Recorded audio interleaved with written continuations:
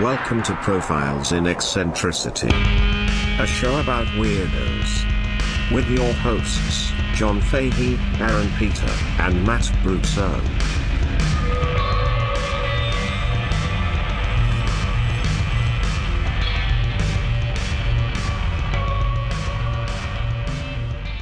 Hello, folks. Welcome to Profiles in Eccentricity. It's a show about weirdos, doggone it.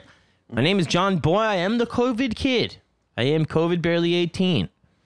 I am John Fahey. I am your host. Joining me as ever, a thinker, a stinker, a pee-pee drinker, high-functioning pervert, my friend, Aaron Joseph Peter. Give me that pee-pee. I want that pee-pee. I gotta have that pee-pee.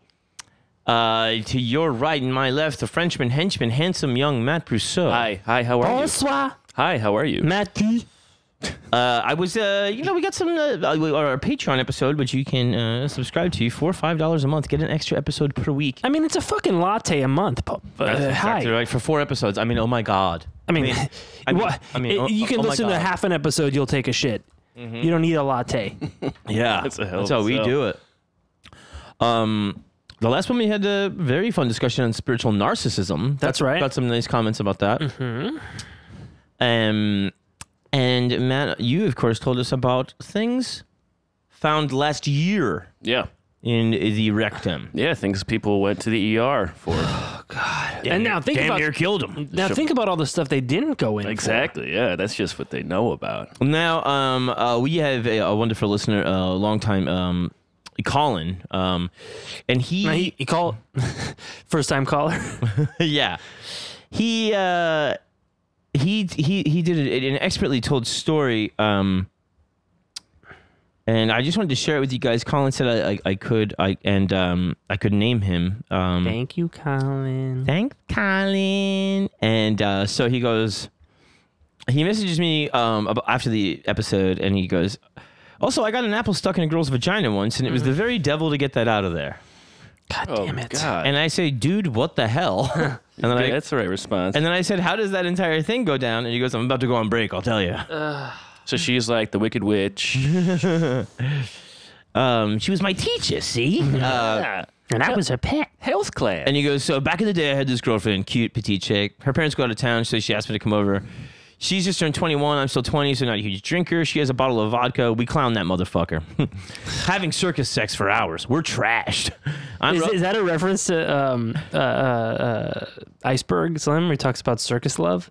You'll have to ask Colin. Colin, please weigh in with that. Please do. Please answer Aaron's questions. He goes, we're trashed. I'm rubbing her. She says, I'm sore. Get something cold and rub it. I go to the freezer. We used all the ice. Drinking the vodka, you see? And he goes, Colin, you gotta. He goes, I open the fridge. Water back. The only things in there are drinks and apples. Apples in the fridge, for God's sake. Does they live in an orchard? Red Delicious, as you may know, only half of that is accurate. Decent size. Yeah, one bite. I palm one and roll back over to the couch. Apples have those 5 nubs on the bottom. Don't act like you don't know. So I start rubbing those on her clit, her lips, twisting. She's into it, moaning and whatnot. There had already been a lot of lube involved. Now, I might have been you're too young. I might have been a little over exuberant with the whole thing, because next thing I know, her lady mouth swallowed that sumbitch up. I am shocked. The reaction from her was just a small moan. Then she falls asleep. What? I'm fucked up over the whole thing, but I'm flummoxed as a motherfucker. It's like Sleeping Beauty with the apple. Yeah. It's exactly the same. That's how he got. Just that's how he then, woke her up. The CD we were listening to, Beck Mellow Gold or some shit. Snow White, sorry. Fuck you, it was 20 years ago. And this wakes her up, the CD ending. She goes over to the CD player to change it. I'm looking at her like she's from another planet. She asks me why I'm looking at her like that. I tell her, well, you've got an apple in your pussy. She tells me to go fuck myself. I'm flabbergasted because she walked all the way over there. How the fuck does she not know? I tell her, just squeeze if you don't believe me. She does. Then she starts screaming at me, telling me I've got to get it out, because no fucking way is she going to the hospital to be one of those stories. She comes back on the couch. This is how it becomes one of those stories if you're not careful. It is one of those stories. She comes back on the couch and spreads her lips. I try to pull it out by the stem. Spoiler alert, vagina is stronger. Stem is now gone. I got to lube up 2 fingers and my thumb to pull it out, Temple of Doom style. She hits the fucking ceiling, starts kicking my ass when she comes down. I feel like I have overstayed my welcome, so I vacate the house. Craziest part, she calls me 2 days later, wondering why I've been avoiding her. We dated for like a year after that. Wow. What? But no word on how she got it out? Oh, he got it out with 2 fingers and a thumb. did. Temple of Doom Did. style. Oh, okay. What, did he replace it with a beanbag of equal weight?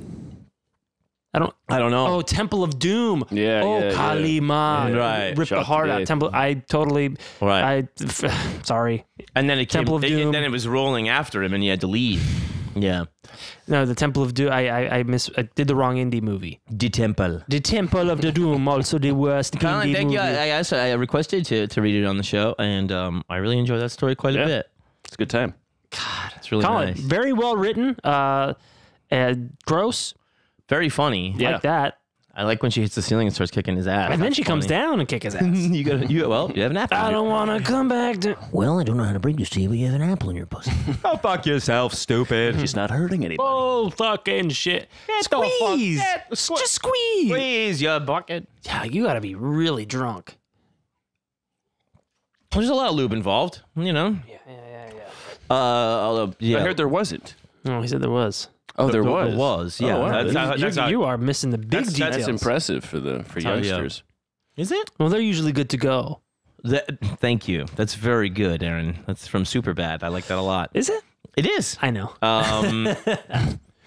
Shout out to Colin, of course, and gonna throw a shout out to my friend Whitney, who sent me a sweet care package of all these delicious chocolate bars from the UK. I ate And one apple. I had an arrow. No apples, No apples? just good chocolate. That was very sweet. Thank you, Whitney. Thank you for feeding him, Whitney. Yeah. Profiles and Eccentricity on Instagram. PP Podcast on Twitter. Subscribe to the Patreon, like we said. A little bit more loose. Get into some weird shit. Can be grosser. Not you always want- grosser. No, but it can be. It can also be weirder. I mean, we had that. Certainly, yeah. Yeah. I really did enjoy that thing with the mummies. That was very fun. Oh, yeah, that was weird, huh? And we have the Etsy store. Check that out. We got all the shirts up, including the new Hard Pipe Hitters Union shirts. We're pretty fucking far from okay. Pretty fucking far from okay, man. And that's okay. And that's fine these days. These days? Fine. I'm down with it. Matt, Yes. regale me. Okay. Oh, okay. Great. Here we are now, entertain There we us. go. That's for John, I guess. Dance. We can go where we want to. So this is a story I first heard on the Memory Palace, which is a very good storytelling podcast. And I heard it mentioned somewhere else, and I thought to myself, "Hey, wow, that sounds like a really Bet I could do it better. fascinating story." No, and then I read the actually that there is one version of this story that was the first one written over 100 years ago now, and that's the one that stuck. That's the one that permeated. That's the idea. And then I read the actual story, which I assumed. I kept waiting for these primary moments sources to show up, and they never did. And I read go through the actual story, and I went, well, this story itself is interesting enough. You don't need the embellishments. You don't need the embellishments. Yeah, that's another level, but you don't need that. So what you had originally heard was the embellished truth. Yes. I see. Yeah. Otherwise known as a lie. Yes. All right. Fantasy, a fairy tale. So today I'm gonna bring to you the story of The truth? I suppose it's the truth of one Elizabeth Van Loo, perhaps the most famous of all of the spies in the Civil War, though she herself would not agree with that. Well, if you're a spy and you're famous, Yeah. You're fucking out. yikes. You'll see why. You'll understand why. I would, if I was a spy, I'd disagree with being famous too. And so there's a few different sources. The big one is Southern Lady Yankee Spy by Elizabeth Farron. Southern lady. Yankee spy. There's Dorothy Wickendon's pre-Civil War fight against white supremacy. Patrick Grubb's riots, 1830 and 1840. Those are smaller things. And Lois Levine with 2 articles she wrote about one of the slaves/servants. Anyway, here we go. So this starts at the beginning of the American the United States. You see, yeah. Beginning of the United States. Got it. So her grandfather, Elizabeth's grandfather, was a man named Hillary Baker. He was a member of the Pennsylvania Constitutional Convention. There were Hillarys back then. And his sister was Letitia Smith. I'm with him, you know? Yeah, exactly. Or Zim, Zay, Zer. So Hillary Baker is a member of the Pennsylvania Constitutional Convention, one of the founding fathers of Pennsylvania. His sister was Letitia Smith, widely known for caring for prisoners during the Revolutionary War, and founding member of the Pennsylvania Abolition Society, and Hillary was, and he was twice the mayor of Philadelphia.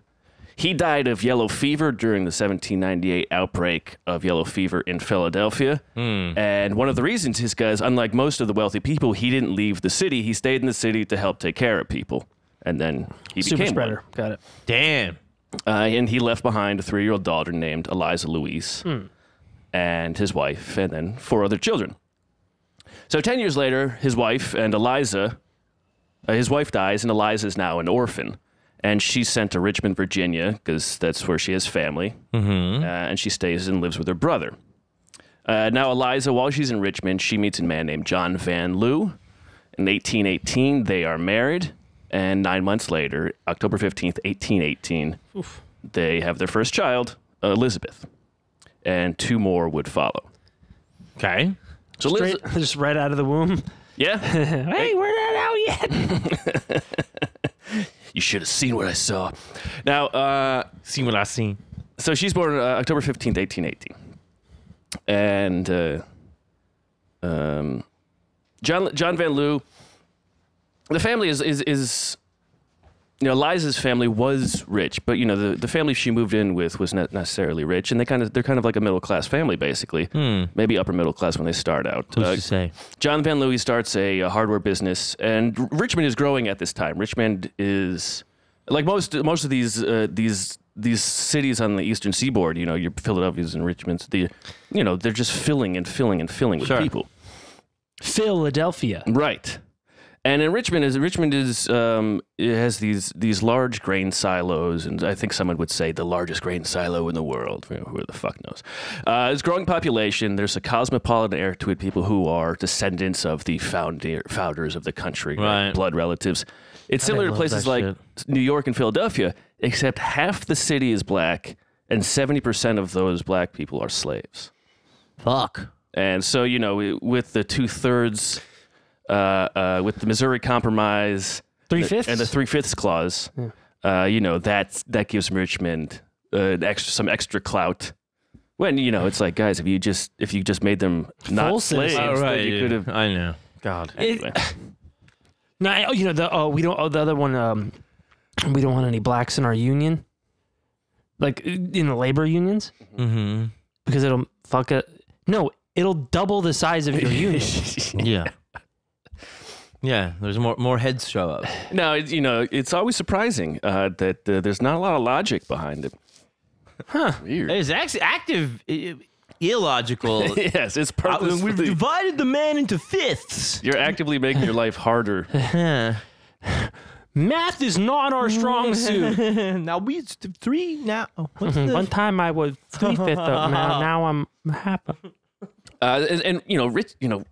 Any place with slaves is obviously a brutal place. Washington, D.C. had the largest slave auction in the world, just blocks, from the White House that was built by slaves. Frances Seward, Henry Seward would be Secretary of State. I forget his fuck. Anyway, she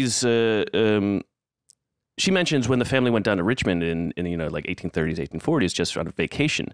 She's out having lunch. And she sees 10 naked black boys crying and being whipped just down the road. Jesus Christ. And she goes, what the hell? And this guy's like, yeah, I just bought them because I'm going to go ship them down south. He's like, I just bought them from 10 different families. And it's just like, it's just right in the middle of the road. Yeah. So anyways, it's a living. Enjoy your lunch. Yeah, it's just like this, just casual. You think they got it bad? No, at the same time, later life, I think it was Elizabeth would note that the Southerners are, using northern whips that were built in the north. Well, the North, I mean, they have the best whips. Yes, If you want to. Well, I mean, everything built in the South is made by slaves. And it's notoriously slave-made shit sucks. They're not into it. Yeah. For some reason, the whips don't work. Hit them harder. I can't. It keeps exploding. We got to get slaves from people that were. We got to get whips that were made by people who were paid to make it. Yeah, exactly. Anyways, we don't pay our workers. Boy, you could tell this guy was happy when he made this whip. Woo-wee. This whip's made of velvet and covered in lube. We got these slave-made Sibians over here, and my wife hates it. Now, so being Virginia, there's, the elite families in Virginia, they had bloodlines that went back to the founders of Virginia and the country. And we went back all of 10 years. Yeah, I know. Huh? No, and this is just a quick thing I want to point out. Sure. That's very interesting to me. Is it's a rebel country. And, United States. and they're still talking about bloodlines. It's so fucked up how they're so into it's so built on revolutionary fervor, right? And then still all these people will be like, well, my people go back to the Mayflower, and it's like, you are fucking religious psychos that got kicked out of England. You have you have no pedigree. The bloodlines, aren't you running away from rule by blood? Yes, bloodline? yes, No, you're escaping. No, but our bloodlines are good. Exactly. That's the difference. And it's also people who are so far removed from the act of revolution that they don't. No, but even then they're talking about it.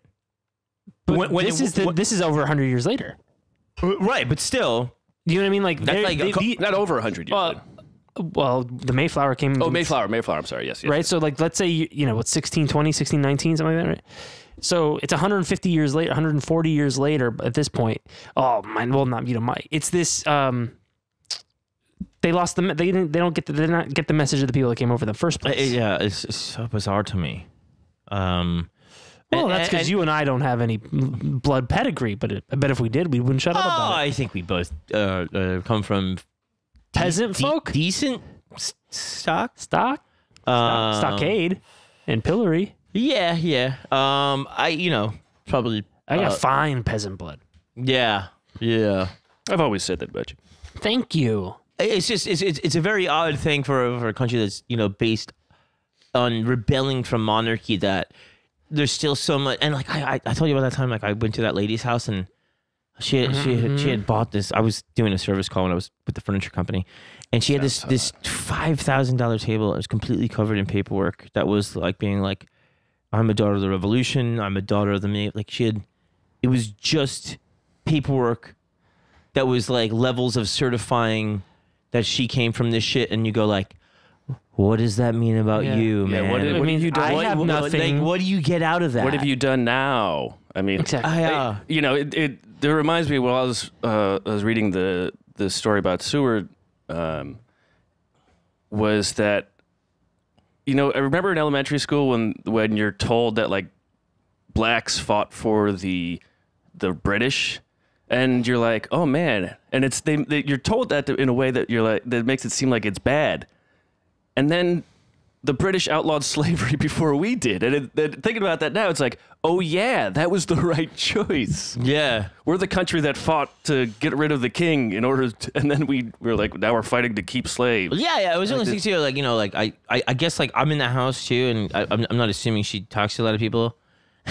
So now she's telling me about how she's a daughter of the revolution, all that stuff, and then I'm just yeah, dope. Are you happy with I tightened up the table, Right. And she doesn't care about the table. You're there to I'm there to listen to the shit, and it's is any of that even really anything to be proud of? You didn't do it. No, but also it's not as if it was a glorious good time. The fucking, the Pilgrims weren't the chillest. No, nobody was the chillest. Ever. Yeah. Nobody is the chillest ever. I am. Well, then one day maybe there'll be a fucking chillest ever. Damn it. Maybe one day there'll be a fucking folding table with pictures of you on it, and some fucking mutant kid will be like, "My fucking great grandfather was John Fahey. He was the chillest." Oh. It's a fucking stained glass window of me. He was the chillest. He was the all-time chillest ever. Damn Holding it. a Miller Lite. Union made, you see. Unions were things that people had to join before we had the robots make stuff. The robots And before the muties came. I am actually 3/5. So, there's even in Virginia, just the church in the city was the church where Patrick Henry gave his "Give me liberty or give me death," speech. Kill him. Give me liberty, give me death. Also, maybe give me a slave. Right. It's a very, Liberty is the name of my slave. Yeah, exactly. Yeah, what do they fucking tell? All right. It's you know how they tell themselves is they'd say, well, they're not good enough to be treated as fully human. Yeah. And this is a thing that, we can touch on later because it's going to become, that's going to be something that will come up. Hot button issue? Well, it's like, when they say like, oh, you're in a different area code, you can cheat on your girlfriend type of thing. That's what it is, That's what it was. I'm not saying it's right, but I'm saying that's what it was for them. Like here, we can be free at the expense of all, not, well, this is our place to do what we want. This is Westworld. We'll get into an analogous example later. I'm pretty sure mine was pretty good though. So Area codes, zip codes.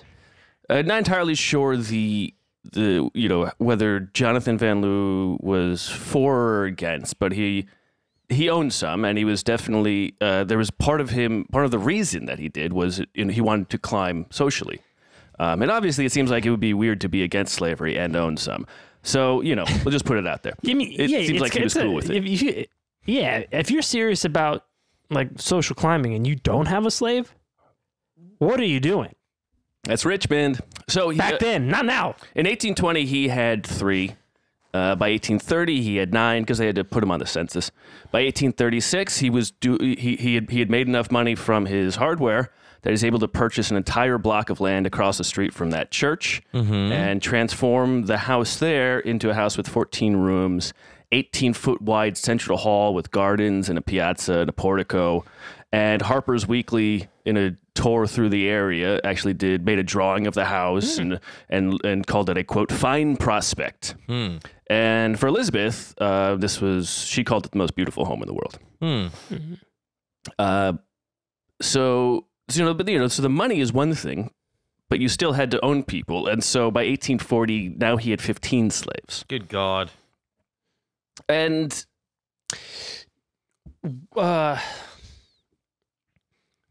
this is Richmond, Virginia. Yes. So did he have a plantation or did he have... No. So it wasn't like a tobacco... No, I mean, it's still slavery, but I mean like... They were servants. I mean, He had people that worked for him that he didn't pay.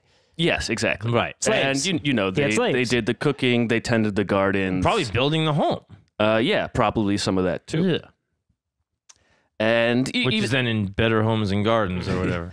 But so even with all this, they appear on the outside, they appear as a normal Southern family, an elite Southern family. They have money, they have slaves, but yet every year, they also had maybe the largest library in Richmond. Every year, they set aside $50 for books. It's about $1,500 today.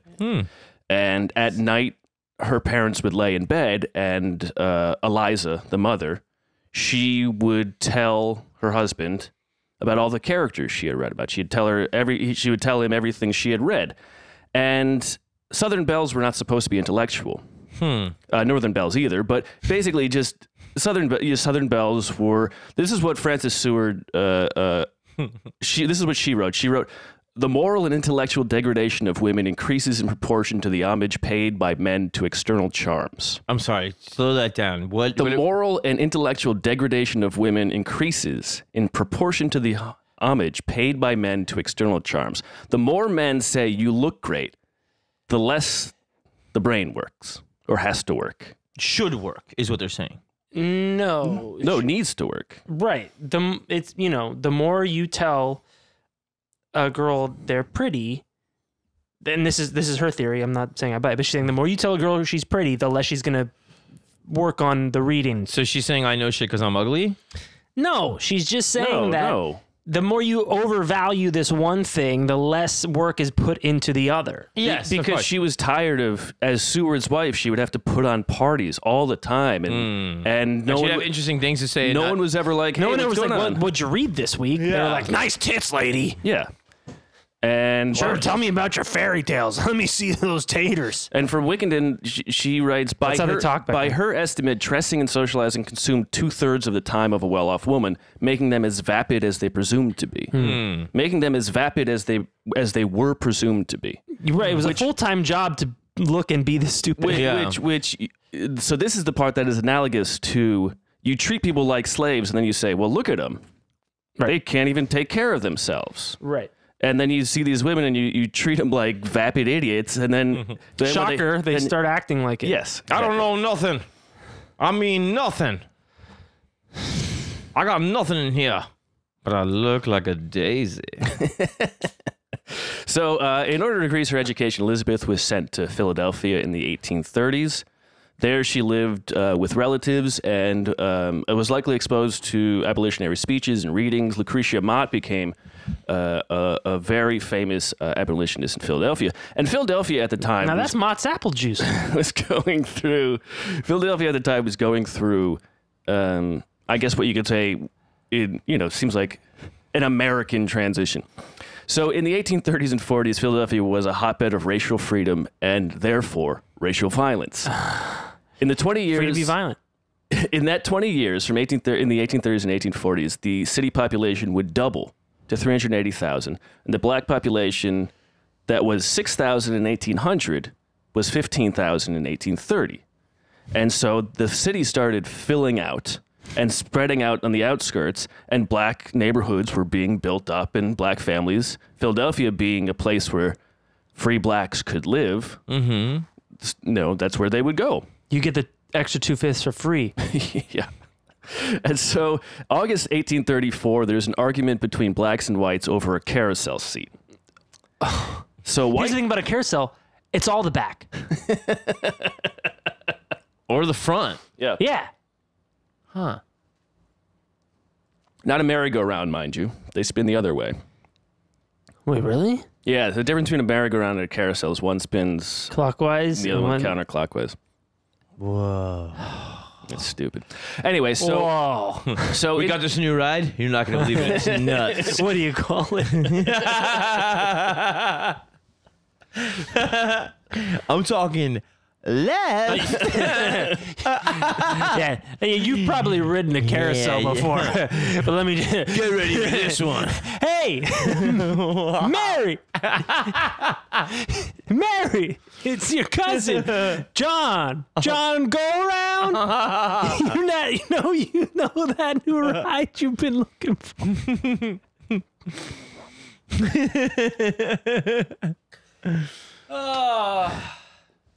I'm really sit sorry. on this. I can't That's help okay. it. I can't help it. It's okay. So as you can imagine, the response to this argument over carousel seat was quietly snuffed out, and there were no issues. No, the white residents went on a 3-day rampage in black neighborhoods, destroying 2 churches and over 30 homes, and also the carousel. Because when you love something, you burn it to the ground. Of course. And so, as the abolition movement increased nationally, Pennsylvania at the same time sought to placate these whites. And in 1838, the Pennsylvania state constitution rescinded the vote for free blacks. And that, of course, again, solved the problems. Yeah. Of course. Sure. Giving in to the terrorists. So a state could just take away the rights to vote? Yeah, because they could give it. Fuck. I mean, so there's no federal law for black voting. So it was an honor, States' rights. quote unquote. Yeah. And they're not rights if people can take them away. Yeah. Are they wrongs? Now, after receiving her education, Elizabeth returned to Richmond, and by that time it was time for suitors. However, she would never marry anybody. And there's one rumor that she had a suitor who died before they would to be wed. There's no proof of this. She was very coy in her letters and flirted a lot, but didn't seem to be anybody that really stuck. And Also, according to a friend of hers, Elizabeth would also go to the desolate areas of Richmond and help the poor. You know, between the intellectualism and the helping the poor, that is not a good look for a belle. And her friend wrote that Elizabeth, not necessarily instead of love, but Elizabeth's main focus was she was committed to a life of, quote, usefulness. Ah. She was like Princess Di. Yeah. I mean, yeah. Princess Di was fucking kissing AIDS patients on the forehead and shit back in the day when they thought you could like catch it like COVID. Yeah. She was in the shit. Right. And they're like, oh, you're supposed to be a lady, you know? You're a princess. And she's out there, you know, wearing fucking short knickers and tennis shoes and shit. Yeah, partying. She was a lady of the people. And they didn't like that. You know what I mean? Yeah, absolutely. Fuck out of my face with that shit. Man, you don't know nothing about Lady Di. I think I do. Nah, I think you don't. I think I do. I think you don't. So, this is her father's not in great health, and in 1843 he dies. Daddy, don't die. And it is very devastating, you know, being the matriarch, and especially a family without a man at the head. It can be very dangerous because women don't have the ability to necessarily, they're not just given the land. Right. Right? They're not just, There's got to be a fucking award or I forget what they're... Wait, they used to the lawyers going, oh, I... Right. So there's an interesting thing that happens. Originally, John's will, he left everything to his wife. And then he makes a change to his will saying that that she's merely caretaking of the slaves. So that way, and Varon seems to think that, you know, maybe one of the reasons that it could have been is that he knew who his wife was, and he knew that she would just get rid of him. So he didn't want to give her ownership of them because he knew that she would let them go. And it might be bad for the family. Yeah, his. No. Yeah, I mean, the it'd be way bad for the family, for how they might be treated because of it. Yeah, exactly. So instead, So he's like a slave owner from beyond the grave. Right, yeah. Or the estate owns, Yes. you know, the trust owns the slaves, and she merely is the. It's not her fault. It's actually a legal thing. If it was up to me, I'd let y'all go. Hands are tied. Actually, your hands are tied, but you know what I mean. So, what Eliza does instead is she buys slaves to free them. She lets her slaves rent themselves out to other people. That was a common thing. Slaves could work for other people, and then their owner would get, you know, could take as much money from that renting as they wanted. But, you know, she would give Them the the slaves money. the money. Right. What she sold land that they owned far under market value to black families, so they could have land. And it's just her way of, you know, working around which she had been forced. Which her whatever. So in 18, It's a way to play the hand she was dealt. play the hand. Thank you. Now, you know, because Varon writes that, you know, she writes that there are plenty of reasons on view in the city to make someone anti-slavery, but why did Elizabeth become anti-slave when the majority of people did not? And Varon's reasoning is that it's Elizabeth's mother who's the driving force here. Right. In the 1850s, the reader. yeah. In the 1850 census, Eliza had 21 slaves. By 1860, she only had 2. And they were both elderly women. She also employed 2 free black servants. And there's a record of at least one slave owner deeding her a slave under not the condition, but under the understanding that that slave would then be sent north to freedom. When it would have been cheaper because you would have to pay the city or the state to free a slave. Right. And then there'd be But taxes. the loophole to slave laundering. Yes, exactly. You would sell it to somebody who would then misplace them. Or something like that. Conceivably. Yeah. As opposed to paying the fee for freedom. Yes. Good God Almighty. God damn it. What a fucking nightmare. There's always a fucking form. yeah. Just go. Oh, you got to pay for freedom down here. Freedom isn't free. If you haven't seen the documentary Team America, They have to fucking fee. it's $1.05. And in 1860 money, that's quite a pretty penny. I mean, what an absolute crime. All these people fucking screaming about liberty and all these bollocks. Yes. And then fucking like, oh. Because then part of the liberty to own slaves. Yes. Yeah. That was kind of the thing, it was this thing of hey, we got a good thing going here with the slave labor. We're gonna make a lot of fucking money. Let's get fucking rid of the yoke of England. You know what I mean? Like, That was and put definitely it part on of it. these guys. That's one of the reasons why the 1619 Project has like one of the reasons that people are some people are so angry about it is because it posits ideas like that. One of the reasons we broke off from England was so we could keep slaves. Which is a nightmare. And true. Yeah, but You mean that's why the colonies broke Yes, off? yes. Right, Yes, right. yes, Don't no. say we. No, but it's The United States. it's a which new- I'm part You're of. not part of the fucking Boston Celtics, and you're not part of slave-owning Americans. So don't fucking say we. Wait, whoa, what are you talking about? We didn't own. We didn't own slaves. You Well, and I. but I know I didn't know Sure, any but slaves. you are a white man in America, so there's yes, of course. And as a country, yes, we'll you're a benefit. citizen. You have a passport. It's, Of course. Right, But like, yes. we didn't break off from anything. no, but it's a thing of like the romance of the whole thing is really just The romance is absurd. it's grabbing a scam with two hands Oh yeah. and being like, listen, man, they're all the fucking way over there. We could keep the shit for ourselves. Let's get rid of them, Yeah. Yes. And It takes fucking 3 months for a letter to get over there. yeah. We can do whatever we want. But in the meantime, we'll drape it in all this fucking lefty goddamn liberty fucking shit. But yeah, that was the thing. Like you said, like even the quote unquote elevated minds or the compassionate people like your Washingtons and stuff. They still had slaves because it was the thing. If you didn't have Well, one, to be you fair, were, Washington was not compassionate. no. But the But Washington, the framers of the Constitution and the framers of the Declaration of Independence, for their time, were better than the other people who were. Yeah, I mean, many of them They were recognized. listen, man. You have an iPhone. I mean, Who built that shit? you Matt, know, is that true that you? We can tweet about I Have an hate iPhone? slavery, but I have no, an iPhone. actually, I don't. Well, these are iPhones. Those are. I have a Pixel. I got a I'm guy bragging. It was cheap. Nice.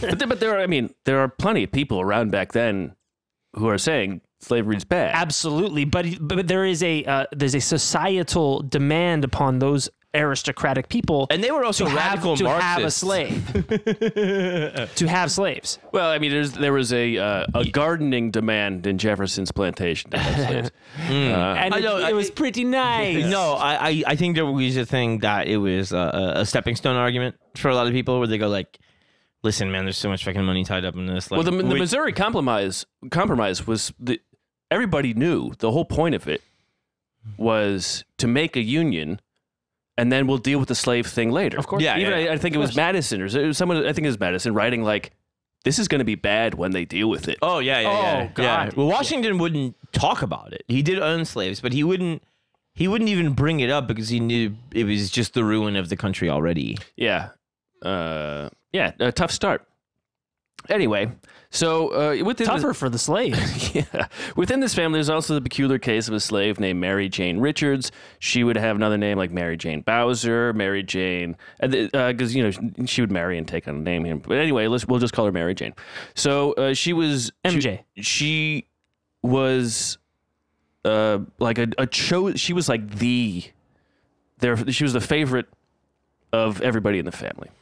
I think she went there when she was young. I believe she was baptized in a black church in Richmond. They brought her to a black church to baptize her. They sent her to Philadelphia for her education. And then, like many abolitionists at the time, they thought, well, Liberia, that's a thing. We'll send her there. Mm-hmm. And so she went to Liberia and she said, no, it's bad here. Yeah. She wrote back, get me out of here. It's bad. Things are not working out. And it's not any better now. Weird. The United States just it's weird. Monroeville.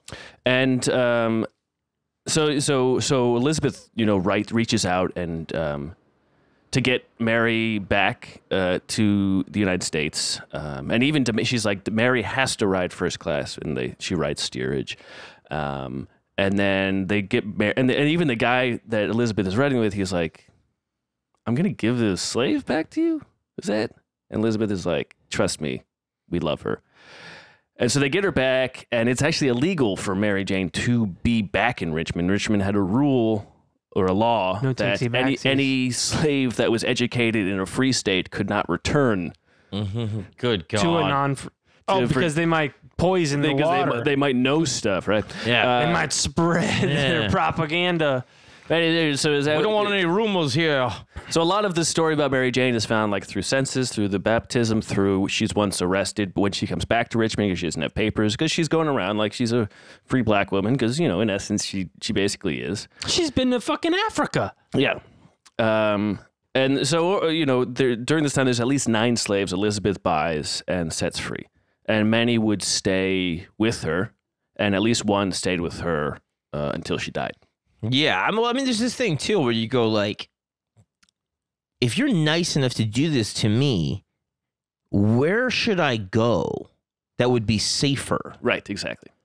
Which is a horrible thing to have to deal with, of course. But that's in why self-preservation. Yeah, other places, I don't know any. That's why Harriet Tubman brought everybody to Canada. She said, "I don't trust anywhere in America. You're going to Canada." Yeah. She insisted on bringing everybody to Canada. These guys are weird up here, but they're cool. Trust me. So hockey's a thing. Now, they call their strippers peelers. Is that true? Ew, Aaron, is that true? Yeah. And then peelers in the UK are the cops because of Sir John Peel. Is that right? That's exactly right. The peelers. Keep an eye out for the peelers. Peelers. so there again. So this double life is happening, not just with the Southern Belle thing. They put gravy on their French fries. It's. These guys mean business. The double life with the Van Loos. You know, they're by all appearances they're proper Southern belles. And their weirdness can be explained as, you know, the mom is now a spinster, or the mom's a widow, the daughter's a spinster, and okay, they're kind of weird. You know, they're playing up this idea that these weird women that don't conform to the proper Southern etiquette. But at least they have slaves. Yeah, yes. And So we know they're good people. yes. Yeah. We do things a Well, little their husband's differently. dead and there's no men in the house, but they seem to have money in slaves. Yeah. So by all accounts, the neighborhood's looking great. Yeah. At least they're just subjugating other people. I mean, And you That's know, got to count for something. they could have sold everything and left the city, but you know, it's like we've talked about. You know, They were you move. It was they were kind of the like above- yes. they were the above ground railroad. yeah, yes, that's very good. Hi. Is that like a tram or Monorail. monorail? It's like the opposite of the Get Out family. Yes. The motion picture Get Out. Yes. Right. It's Get In. We're getting out of here. Yeah. You need to get in so you can get out. So Unless you want to stay, which is cool too. So things are gonna I don't know, move quickly is the right word, but the things are gonna be happening pretty violently in the United States. Things are escalating in late 1859, and What happened? We'll get to that right after this break. John. Doc Brown doesn't show up for another 25 years. No, but John Brown does. We gotta go back, Marty. John Brown and his army? Hey. Yeah. Fucking nice. Right after this break. That's a good white guy. What break? The break we're taking now. We should take a You break. talking about the severing of the country and Are we breaking up? dude? Are we ending the show? The show over? Stay tuned. We'll be right back, folks.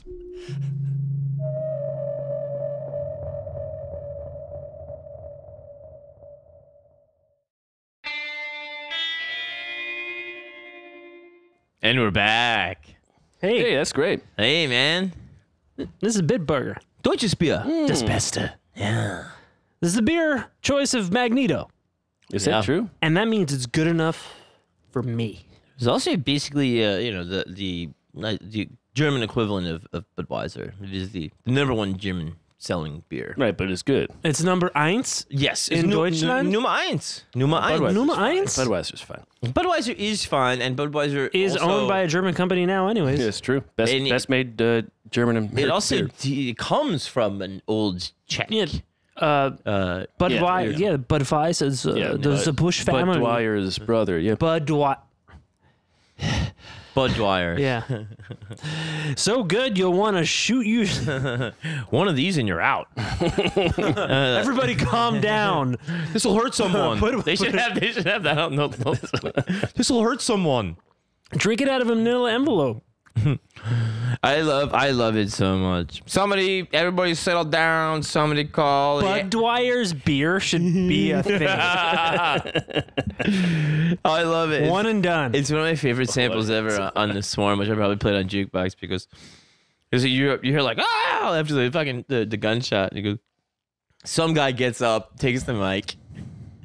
Automatically a fucking diva. Goes, everybody settle down. Somebody call the ambulance. He looks at him. And the doctor. He goes, try to show some decorum, please. Try to show some decorum. And then he goes, Jesus, dear God in heaven. Immediately. Dude, that is like the first. I know we're coming back from break and all that shit, but that is like, I think that was the first like Faces of Death thing that I ever saw that was real. Yeah, I can see that. That was something. And I think that's all I needed to see.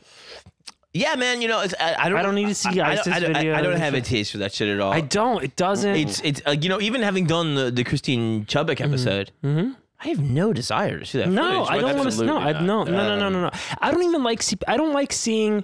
Here's the thing. I don't like at sporting events. I don't like watching the person sing the national anthem because I feel like they're gonna fuck up, and I don't want to see that. Right. I don't like watching skateboarding videos when the guy hits the nuts on the railing because that's my fucking taint. That's different. Yeah, I don't want to see any of that shit. I have been to Los Angeles' Museum of Death twice. You know, I think the time I went back, it was Joe was visiting. Shout out to Joe Latchett. Shout out to Joe. Great profile, greater, even better t-shirts. That was a very nice time. Yeah, and but I every time I go, I'm nauseous when I leave, and it's not it's really interesting. It's very fascinating. It's a thing I want to indulge sometimes, but I don't know, man. I don't want to see people in the act of dying, and not only that too, but I understand people's fascination with dark true crime, but I fucking can't really do it. I'll fucking do fictional horror movies all day long, but really gnarly true crime. Sometimes we kind of cross over into it, but I just avoid shit that seems like I fucking... Well, you're a coward. And I'm a coward. Yeah, I mean, the one time I did it, you were like, this Panzram fucking profile is a bummer. And I was like, great notes, Aaron. Anyway, folks, bye. I'm a coward. I'm the first to admit it. But yeah, it's it does sway me sometimes against doing certain profiles, even though the subject matter can be interesting. Yeah, go back to episode 3, Carl Panzram, where I am it's bummed. It's sick. It's sick. Yikes! And also definitely, but the Christine Chubbuck one is actually very good. It's a quite good episode, quite good. And also the story of Carl Panzram is it's very interesting. Pretty intense. It is worth a ride. John Brown. October 16th, 1859. John Brown and his sons, they raid Harper's Ferry. They had planned on a revolution. Now talk about that. What's up with the raid on Harper's Ferry specifically? Well, John Brown is a very interesting character. TV show on Stars right now with Ethan Hawke. Worth a profile. Oh, right. Definitely worth a profile. Mm-hmm. He was a white guy. Religious man. I don't know if he was always a religious man, but he became very religious, and he had a belief that almost that he was kind of destined to be a martyr. I'm not entirely sure. I don't know enough. Yeah. But he had a belief that if he was an ardent abolitionist, and slavery was, a sin with no equals almost. And even though they give you the rules for it in the Bible. And he believed that if he made his way to Harper's Ferry, and he would be able to along the way there, get a group of slaves to follow him. Right. Whether they raided, plantations or what, and I don't even know if Harper's Ferry was the genesis of the idea. That might have just been the thing he fell on, and when everything else didn't work. And it's out. an actual ferry. It's a wings, tiara, the whole nine. It's across the river. But it was also it's where an arsenal of guns stored, and him and his sons. Took that, and then of course the federal army showed up and had a shootout with him, and he surrendered, and but the whole idea, oh, you got the juice now, huh? the whole idea of his raid was to kind of start a revolution of sorts, and the revolution instead was the South going, they're going to take our slaves. Look at that, and so his Obama wants to take your slaves away. I mean, so I wrote it as the South responds with a "see what you made me do" mentality. Yeah. The South, much like we've seen recently in the United States with Republican Congress people going, well, you can't call them bad people because then they're going to do bad stuff, and you go, this is an abusive relationship. Yeah. See what you made me do? You made me hit you because Let's you're just not. act like everything's okay. Yes, exactly. What a joke. What a fucking joke. Fucking joke. And so, of course, naturally, Richmond, being such a central spot in the Confederacy, the eventual Confederacy, Richmond just completely changes almost overnight. And Elizabeth writes that it's dangerous now. It's dangerous to talk of abolition. She had run into and talked with various politicians, at this like Sulphur Springs, I think it was called, that she would go to, and she would talk to these politicians, and they said, either they were ardently for secession, or they were worried that if they weren't, they would, there might be, they were in danger. The people that were for secession, the vitriol spread and was so strong that anyone who talked against it, people were saying that we should hang anybody who's against it. Jesus Christ. Christ. Well, you necessarily couldn't say they're abolitionists in the legislature. They're the Whig Party. The people who were in the Whig Party they were unionists more than not. And even the governor who was elected in 1859, I believe, was a unionist. And people saying, we need to preserve the Union. I'm not necessarily pro or anti-slavery. We need to figure out a way to keep the country together. Which is, there's a certain type of half-ardent cowardice. Whatever. Politics. Yeah. I mean, it is a thing where the thing they ended up with was this pushing states' rights, which was just code for States' rights to own slaves. Do what I want. Yeah, or to be more horrible with Jim Crow and all that stuff that followed. That was like the eventual compromise it ended up at, I think, in the name of preserving peace. Right, but it's also what it is also. It's preserving coastline. It's preserving ports and military advantage. If you let half of the country secede, then you lose New Orleans, you lose Florida, you lose all that.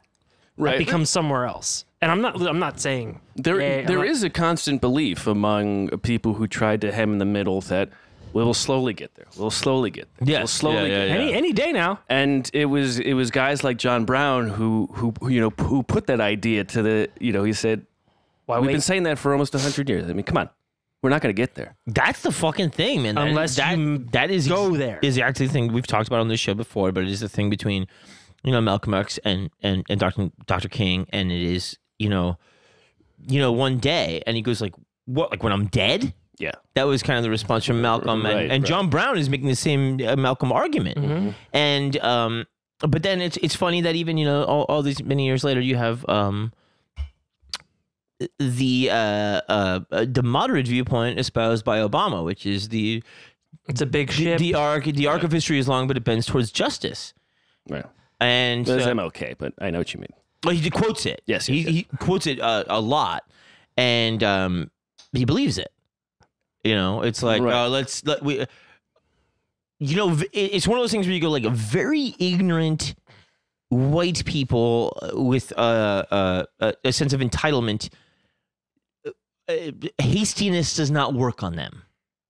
Sure. Well, because they're They're the beneficiaries of the status quo. Yeah, But and- I and don't think, of they're course, afraid that any quick movement will knock them off whatever right. perch they have. But it's just so crazy that it's been this very long argument that has divided the black community and the general progressive community, as we're saying, John Brown's white. Sure. For the longest time, even today, there's still people on Twitter who are saying Biden's not listening progressive enough, and they're always going to be there.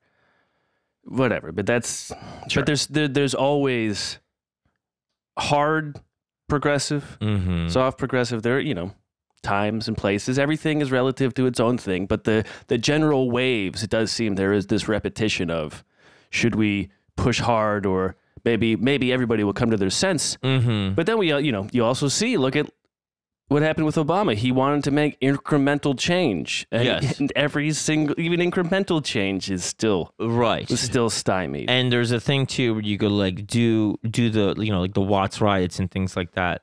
Do they not force the conversation to happen? And as Aaron always says, how are we going to talk about it if we don't talk about it? And what is going to cause us to talk about it except drastic action? The Civil War would have started. But then also the Watts riots were the first implementation of fucking SWAT. And that is another, Yes. Then the hyper-militarization of police. So like you're right. Do not let the storming of the Capitol now become no one gets to go there. right, and don't let it become let's call anybody a terrorist. Right? So like there's a dance there, and I don't know how to do that dance. But you do have to know that it is a dance. No, I can just completely empathize with both points of view. Totally, Where I'm because just like, I want it now. these fucking things. Yes. Yeah. And we all know that we all want it now. yes. And some people don't, but they suck. But there is kind And of if we want it and we can do it, we should do it. right. But there is also like But what if it all breaks? this wise sensei nature to just being like, just calm down and take your time. Can we call poverty a terrorist and then obliterate it? What if we just do that? Not on my watch. Well, there was a war on poverty briefly under LBJ. Why they got a war on, rid instead of of a war on poverty, they got a war on drugs so the police can bother me. Thank you. So the secessionists would become the powerful entity in Richmond. I mean, between the power of the slaveholders and, the elites, that was what they wanted. But even the secessionists either bought or took the only unionist paper in the city in Richmond, and they fired all the staff. And so now there wasn't even a newspaper that was going to argue the other way. Right. Another paper in the city after Lincoln was inaugurated, they wrote, quote, "The inaugural address of Lincoln inaugurates civil war," which is, and Lincoln saying, "Hey, let us work together." And they're like, "No, war." Oh, yeah. Very helpful. So this would continue. The temperature would continue rising and rising and rising until South Carolina fires on Fort Sumter in April 1861. Virginia convenes a Congress of their own. They vote to secede, and Elizabeth sees this city go hard to secession. And the North says, hey, we still really like cotton, and we're not going to let you leave. And the North... Hey, you. I mean, so Seward and Lincoln were rivals, and Henry Seward, he runs on abolition, and Lincoln is elected because he's seen as... the moderate.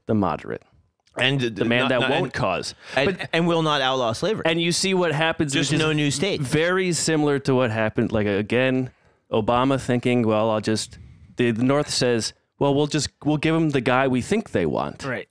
And I guess in the case of Biden, it kind of worked, but... Well, day one. We'll see. Anyway, I'll save that whole Biden. No, but thing you're right that there are parallel. There may or may not be parallels. I'm just saying Trump wins the election if he gives everybody checks with $2,000 in them. That's anyway. Well, he realized that. Sadly, I don't agree with it, but that's what that's. They could Patreon. Anyway, so there are certainly Northern Southerners, and Varen writes that historian Stephen Ash. Northern Schenectady. No, yeah, because born and raised. Actually, If you're just joining us, you're listening to Schenectady. keep Poughkeepsie. I can Poughkeepsie a secret. Can you? So there's three principles of the northern Southerners, and the first is a connection to the North. Having some family there, some idea of what's happening there, right? The second is a wellspring, a wellspring of partisan affiliation. Former Whigs, right? Quote, penchant for economic modernization. And the third is social standing. The plain folk generally were against the high-minded, the planter class and the elitist secession. Remember the planter class. A lot of the farmers had a shit ton of money with these, plantations. We're not talking about well, they weren't paying their workers, right? Yeah. Now, so these three ideas, however, don't exactly fit Elizabeth. I mean, yes, her grandfather's a founding father, right, of in Pennsylvania. So she has this familial ancestry, right? And she spends her own money freeing slaves. Yes. She's not the same at all. Yes, exactly. she's her own woman.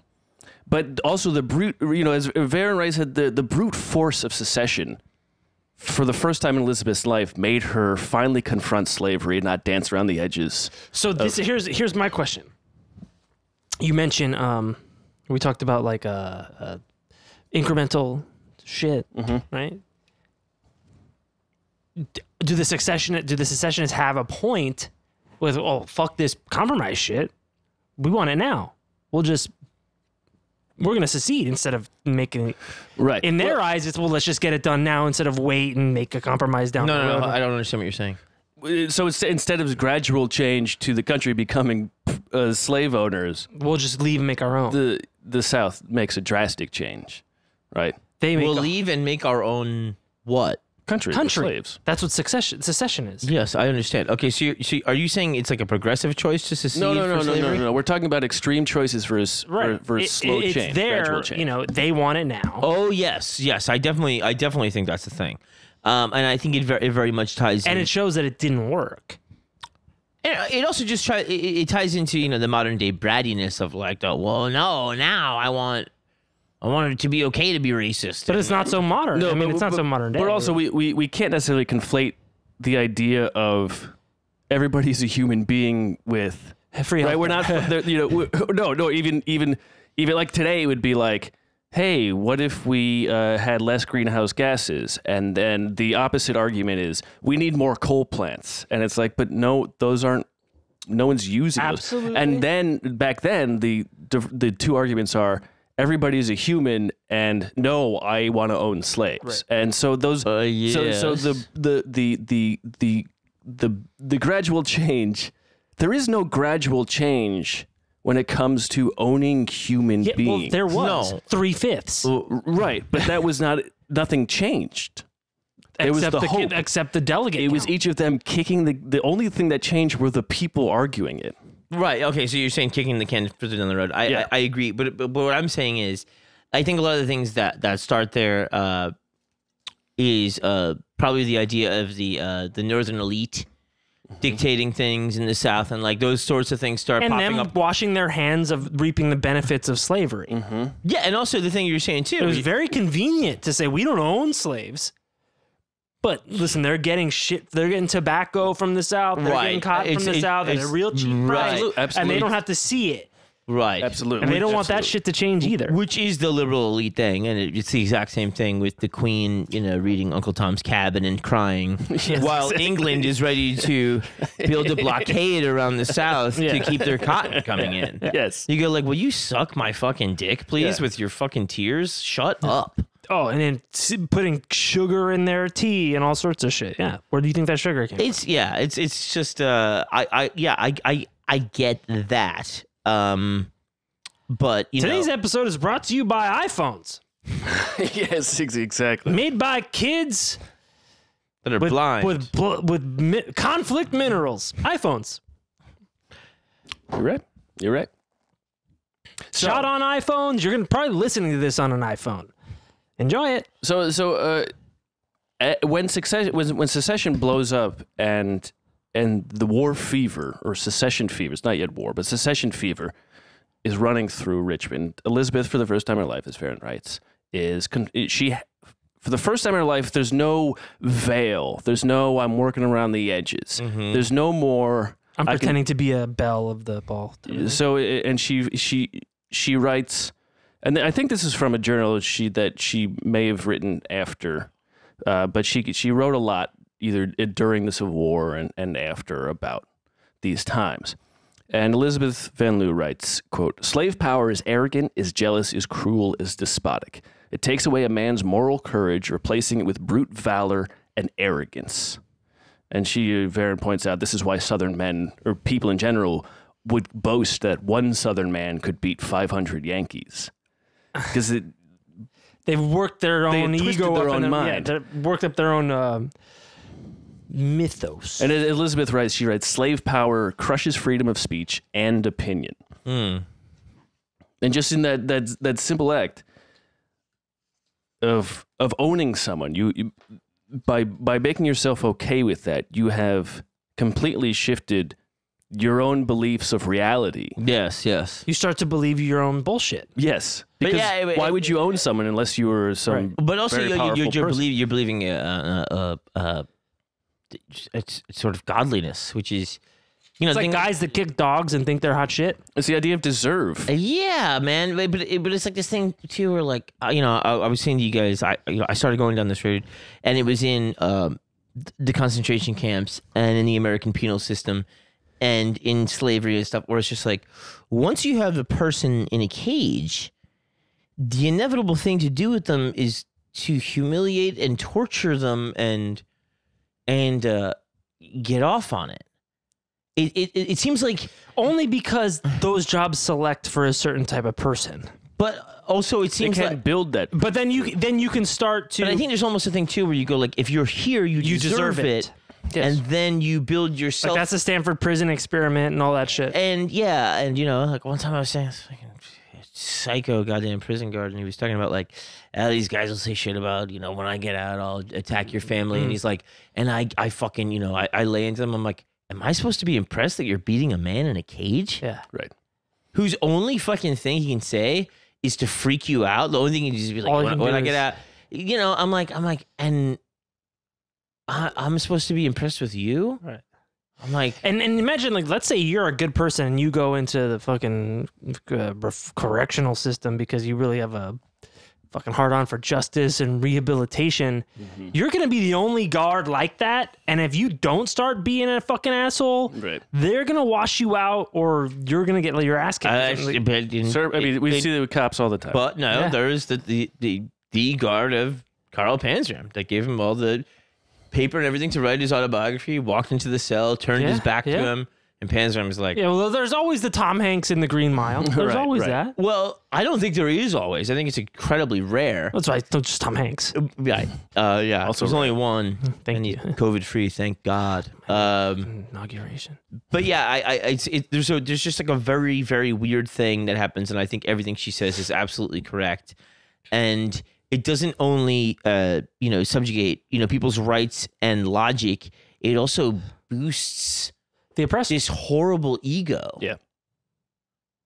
And it's just so fucking sick to me. Well, because you've built this idea that they deserve, which itself is illogical and not human. And so, of course, you believe that the abilities of you and your people are exceptional and not human, right? Because you're doing the exact same thing in the other direction. And I don't want to stay on this too long either, because I know we need to move along here. Yeah. But I just want to say there is also one of the few things that everybody has and references always is the Bible at this time. Yes, and slavery slaves are freed in the Bible, and people just go like, oh, but that also was there's then. rules, and you go like, so what was? Were we more liberal? But also there's in the Bible there are rules on how to treat your slaves and for slaves to obey their masters. Yes. Not exactly the pinnacle of logic in the book. Right. The Exodus, the freeing of slaves. But also there's in fucking 30 pages down the road, there's, slaves, be a good slave and obey your masters. And also, like, don't hit them across the fucking thing with the right side of the stick on a Thursday after the sun goes down, because that's fucked up. Right. But anyways, the rest of the week, do whatever you want. Well, yeah. And of course, the book It's a book of its time. The book is also manipulated by whatever Roman emperor had it at the time. So it's, It's a fucking book. it's an ongoing political document more than anything. It's a living, breathing document, as they say. It's dead. Yes. It's dead. It's a book. And Read it. so around this time, a group of soldiers are sent through like a Baltimore, as the sides are. Because Lincoln calls, he says, Virginia, you're part of the Union, join us. And then Virginia votes against it. And so as all this is happening, soldiers are, each side is amassing their forces. And Baltimore and Maryland is, 50-50. yeah, they burned effigies of Lincoln. Yeah, and then there's a group of soldiers that goes through there, and there's a fight, and I think some people get shot. And Elizabeth writes, she writes, she was walking home with a friend, and she said, I could scarcely walk for the bitter, blinding tears. My country, oh my country. And she saw this group of this mob of people just, she said, red anger in their eyes. And she said, I thought of France, and as the procession passed, I fell upon my knees under the angry heavens, clasped my hands and prayed, Father, forgive them, for they know not what they do. And so as all this is happening, Richmond is ripe for rumor. There's a lot of excitement going on. And Elizabeth and her mother, they realize they have to be careful. Because at one point, the other rich women that they associated with asked them to help make shirts for the Confederate soldiers. Oh. And Elizabeth and her mother said, no, fuck that. And so there was this backlash. And so immediately after the backlash, they realized, okay. So they went, then because Confederate soldiers had now come into the city in preparation of war. And so instead, Elizabeth and her mother then they brought books and flowers to the soldiers stationed in the city in order to be like, okay, we're not going to make shirts, but we'll do it. Right. Read that. Here's some flowers. Here's a book. Yeah, here's a book. It's Uncle Tom's Cabin. How many of you soldiers actually own slaves? None. None of you. No, cool. How many of you can read? She notes, she feels bad for so many of these guys because she's like, they're fighting for. They're little dummies. They don't know what they're even fighting for. And there's Elizabeth, I gotta tell you, I don't know what I'm doing. They're fighting for the psychological wage of being white. Well, and the pay. Well, of course, yes, the actual wage of yes. A lot of them, she thought they don't actually have a real opinion. They're just like this. Yeah. They got it's poor white dudes getting tricked. Yeah. To fight for a thing that they have no juice in. So this all builds up, and then July 21st, but also fuck them. For the record, fuck them too. July 21st, 1861, the first Bull Run. And it's a silly time. It's a very, it's like, I think we've talked about it. I think we talked about it during Corbett. The first Bull Run is just no one involved, with the exception of some of the officers, has ever been involved in a battle and has any idea what's going on. To the point where the residents of D.C. get in their wagons and they get their picnic baskets and go out there and expect a grand old time. And then the South overruns the North, and all these idiots have to flee back to the city. But Richmond itself, get the fucking basket. No one planned that after a battle you take prisoners, and so the city itself was not prepared for DC. No, the Richmond was not prepared to take in prisoners, and so they had to start converting houses into hospitals and factories into prisons. And so, like, all of these houses in Richmond became hospitals for Confederate soldiers, and all of these factories started becoming prisons and hospitals for Union soldiers. And Elizabeth is seeing that the Union soldiers are being treated terribly, so she goes to one commander, and he's like, "Nah, you can't go see him." So she goes to another commander, a guy over his head, and she says, "Man, you have some beautiful white hair. Look at you. You're so distinguished." And she said, "I want to talk to these soldiers, because I'm a Christian woman, and I'm a lady. It's my duty to help people." And he's like, "Okay, you're right. Why, thank you, sweetheart. You're a silly lady. I get it. You want to help people. What threat could you possibly pose?" And he gives her a note of permission to bring, quote, books, luxuries, delicacies, and whatever. Delicacies. And so her mother and they bring soup and gruel to delicacies to the soldiers. According to one soldier, like gruel, like cornmeal gruel. It's like it's better than the fucking dirt they were eating. According to one soldier, all the lint and bandages supplied to Union prisoners at this time would be from the Unionists in Richmond.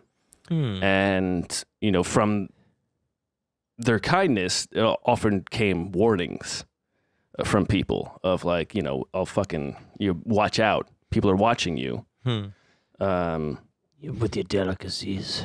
And even the Richmond Enquirer in July 29, 1861 writes, 2 ladies, a mother and a daughter living on Church Hill, have lately attracted public notice by their assiduous attentions to the Yankee prisoners confined in the city. Whilst every true woman in this community has been busy making articles of comfort and necessity for our troops, these 2 women have been expanding their opulent means and aiding and giving comfort to the miscreants who have invaded our sacred soil, bent on raping and murder, the desolation of our homes and sacred places, and the ruin of dishonor to our families. And the audacity of trying to stop us from keeping other human beings as chattel, Yes. slavery, and bondage. Yes. How dare they? You hussies. So it was like, I'm just trying to get back to New Brunswick. I don't care. There's nothing.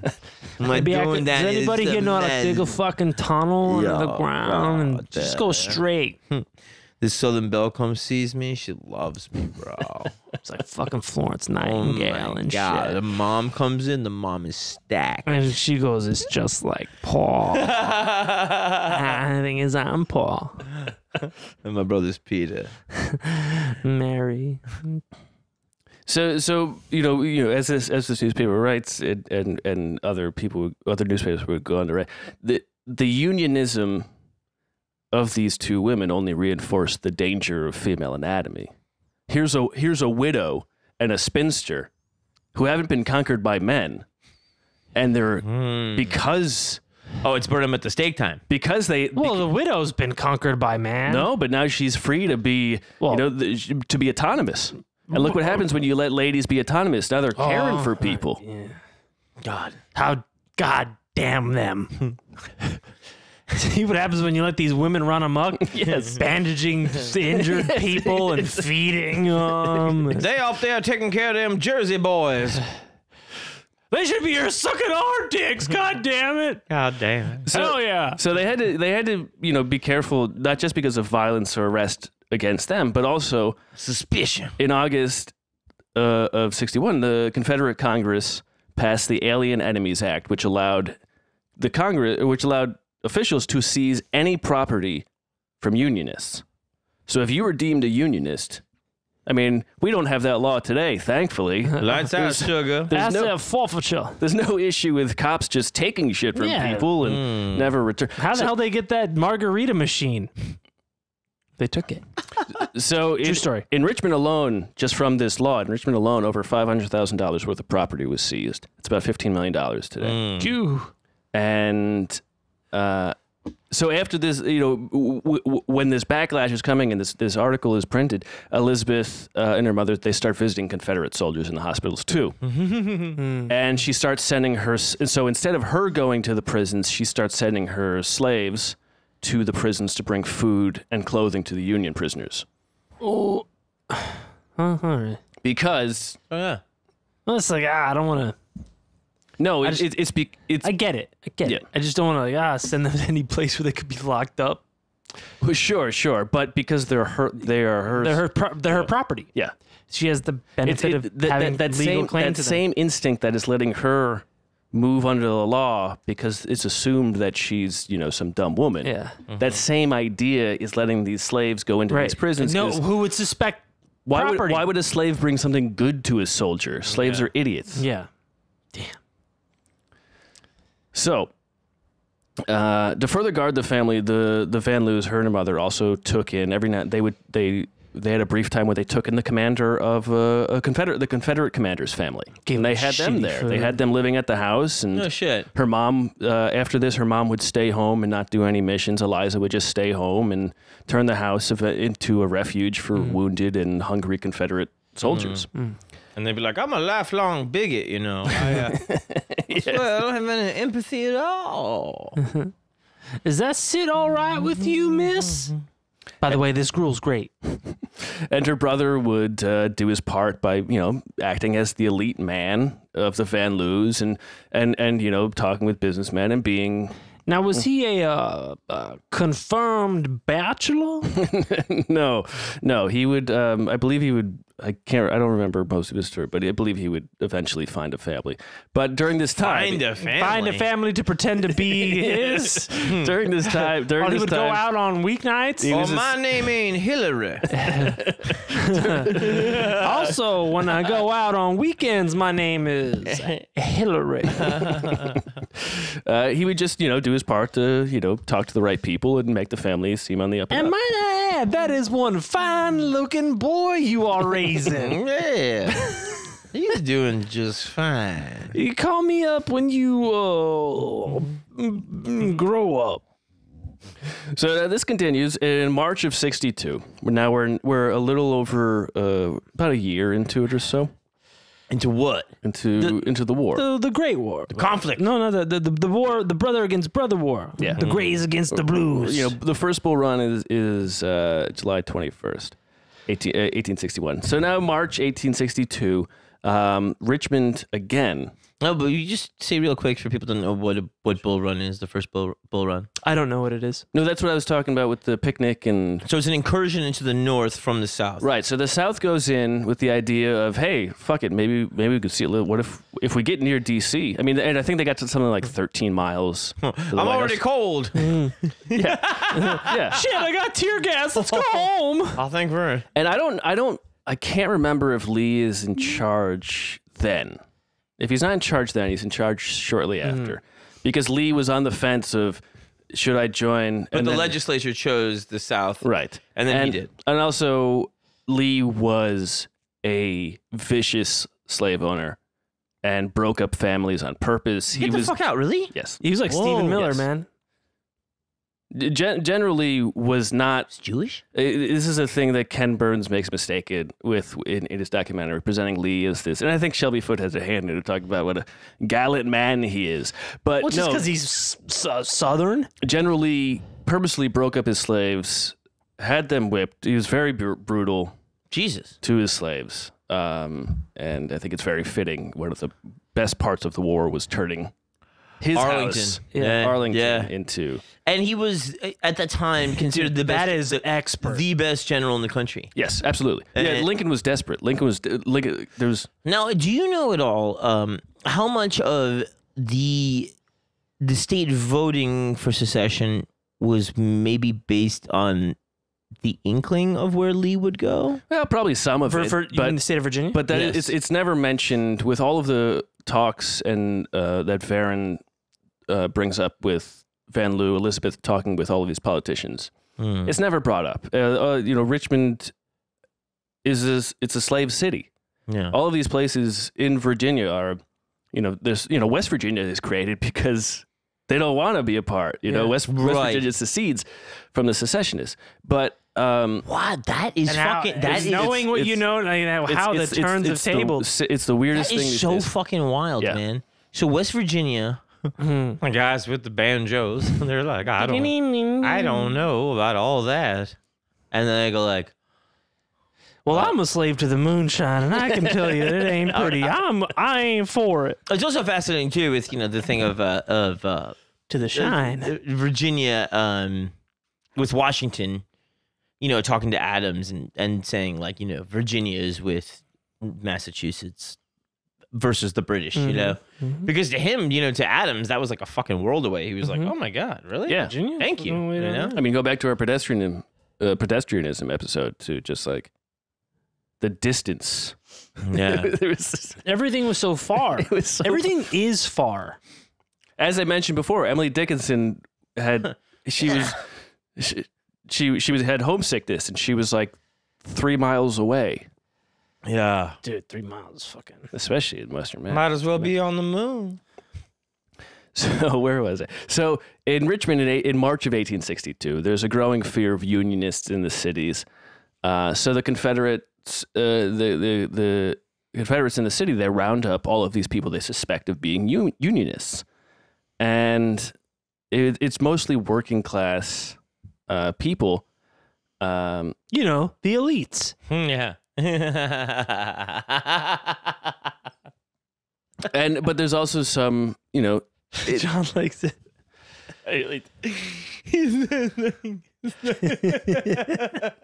I mean, they would be in this case. And all of these people. What do you think? You're better than us because you don't think that you're better than blacks? What? Huh? The thing reminds me of Michael Ian Black talking about, he goes, you might notice the white power crowd, they tend to be the disenfranchised whites, the ones without the power. Right. So who do they blame? The rich and the powerful. In other words, blacks and Hispanics.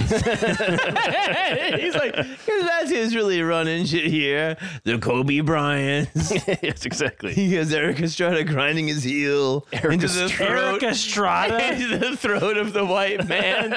Because he was a chip. It's so stupid. It's so fun. But it's that logic. Yeah. Where you go like, I think this fucking mechanic or blacksmith. Again, that's why like Elizabeth and her family, like for a long time, it's just, they're rich. Why would they? Yeah, they're hiding behind the veil of wealth. Yeah. And they go like, well, they can't be the fine people. Look at them. They have stuff. Look at them. They're rich. They must be good. Exactly. They're also spinsters, though, which is weird. I like a spin. The fucking... She ain't had no suitors. So when the great part about this arrest is that they don't actually find anything to prove on these people, but by making this arrest, they introduce all of the unionists to each other. All of these people who didn't have the ability to like ask like, hey, what do you think about the? It's a great networking opportunity. That's exactly what it became. Or a training camp. Yes. Or a union. Oh. Yeah, that's what they say. Like, if you're I think it was in the movie Blow. Like, I went into prison for like selling some weed. I came out a fucking expert and had to fucking smuggle cocaine. Right. Yeah. Someone said that about robbing banks too. I think. Yeah. Like I went in. I had to go to jail to become a criminal. So what this does, all of a sudden, Elizabeth, knows one of these people, and from this, which people? One of the people that was arrested. Okay. And so from this and this arrest, suddenly her network has grown, just knowing, oh fuck, okay, we got this person, we got this person, we got this person. Now we can expand our operation. Yeah, and they've all went through something together too. Well, that too, yeah. So but now it's like trial by fire. They got a fucking bonding experience, and especially because her social level was higher than all of theirs. Oh, so now she has access to a working class unionist level. Yeah. So it gives her two different things. Street cred. Access to more people, but also access to, like, if she goes to some poor guy's house, everybody in town's going to notice. But if a poor guy comes to her house and then goes to a poor guy's house, no one's going to give shit. Right. Insulated. And yet, the fear, the specter of seizure and death was still always near. In April of 1862, Timothy Webster, he was a Pinkerton agent who had the Pinkertons became like the CIA basically during the Civil War. Fucking piece. But then of shit. later would be the FBI. Yes, exactly. Man, these guys are good. And what they did, they worked for the Union, and they infiltrated, and they formed a spy network. And so they had this guy Timothy Webster. He infiltrated this Southern group in Baltimore, and then through that he followed that down to Richmond, and it was like a real embarrassing thing of the Confederacy because he had befriended all of these officers who like gave him papers and like all kinds of shit. It was a neo-Nazi hot tub party. Yes, exactly. But then he was caught, and him and his like quote unquote wife, they thought was his wife, but it was actually another Pinkerton agent, Hattie Lawson, and the papers called her a dirty prostitute. Anyway, Webster is caught, and he is hung as a spy. Hanged? The hanged as a spy. Yeah, he was he's hung hung as a and he's hanged. No way. He's the first spy hanged in the United States since the Revolution. Well, strangled him with his own Johnson. Well, and they had to hang him twice because the first time, The dick was so long. yeah, His feet touched the ground. It's like the long arm of the holding it up. law. It was more like the long dong of the law. And he was cut. God only knows how long that thing ran on for. I think his last words were something like, It feels good. because they Tighter. oh, here it is. I turned right to it. I'm about to buzz. So they go to hang him, and the the trapdoor springs, but the rope slips off his neck and he just falls through the door. And so as they're I'll just slicken it up a bit. Too much lube, I'm afraid. and so Any idea what you're doing? Was this news made by slaves at all? they bring him back up. This They is comfy. they re-rig the rope, and he goes, I suffer a double death, and then he goes, oh, you're gonna choke me this time. And so they just fucking choke him with the rope Instead of breaking his neck. instead of breaking his neck. Oh, that sucks. Oh shit! I see what's gonna happen. Oh my god! I better bust. And then all the guys who did it, they then cut up the rope and pocketed it because you want to show people later. This fucking thing killed a guy. Yikes! And so but then right after that, May 1862, there's hope. McClellan, infamous idiot, spent his entire time in charge training his troops in order to never fight a battle, because he doesn't want to fight a battle. He's just training him. Man, he's saying, And man. Lincoln writes to him, he's like, something to the effect of, if you're done with my troops, I would like to use them now, or something like that. Yeah, and one of the troops said before crossing a river, he wanted to know the temperature. Yes. And how deep it was, Yes. and all this, like anything to avoid fighting. Yes. It was. Smart. But also, the weirdest thing of we have all of the population. Yeah. We have all the wealth. Yeah. Yeah, I mean, the difference between what Grant did and what he did is Grant said, we have the numbers. Go. Let's do this. Right, and then there's a difference between a good decision and the right decision in the amount of time. You can take all the time in the world to make the fucking right decision down the decision tree, but sometimes you just have to make the best decision in the quickest amount of time. Or even the wrong decision is better than indecision. That's right. So, but McClellan eventually decided to march, and by May of 1862, he drowned and froze to death in the river. Take a stroll, boys. By May of 62, he had finally moved his army, and now he was 5 miles away from Richmond. Hey. And so Lifetime. Elizabeth and her mother, the Van Loos, they prepared a room in the house for him because they're like, okay, he's going to take the city. Let's Show him a good time. And then of course he doesn't. No. He fights one battle and he skedaddles, I believe. I'm so done. I have to go back to DC. This is a nightmare. And then Elizabeth hears from a captain friend of hers that her name has been reported to officials as, someone to watch. And after hearing this, her and her mother, again, they go out, they bring soldiers in, they bring in soldiers and city folk. They even, some guy knocks on their door and they give him a luncheon and serve him tea, even though they're pretty sure he was sent to entrap him. And Elizabeth writes, she writes, quote, we have to be watchful and circumspect, wise as serpents and harmless as doves, for truly the lions are seeking to devour us. There's a biblical thing there. quite. And again, so they do this, here's us being good. Here's us being good. And then she goes out and She bees bad. and June 26th, there's this battle at Mechanicsville. Mechanicsville. Mechanicsville is a nearby city. What do they do there? Yeah. Brilliant naming. Dance. Right on. And during this time, she goes out and she in like a miniature disguise, she takes a wagon, she goes out and she visits this guy, Botts, who was in the legislature. He was a former Whig who was run out of office for not being a secessionist. And she goes and visits him. She goes through the lines and says, She's got a wig on. It's a miniature wig, like you said. Wait, she's got a Hitler mustache. She's actually dressed up as 3 dwarves in a trench coat. Whoa. Yeah, it's fucking avant-garde shit.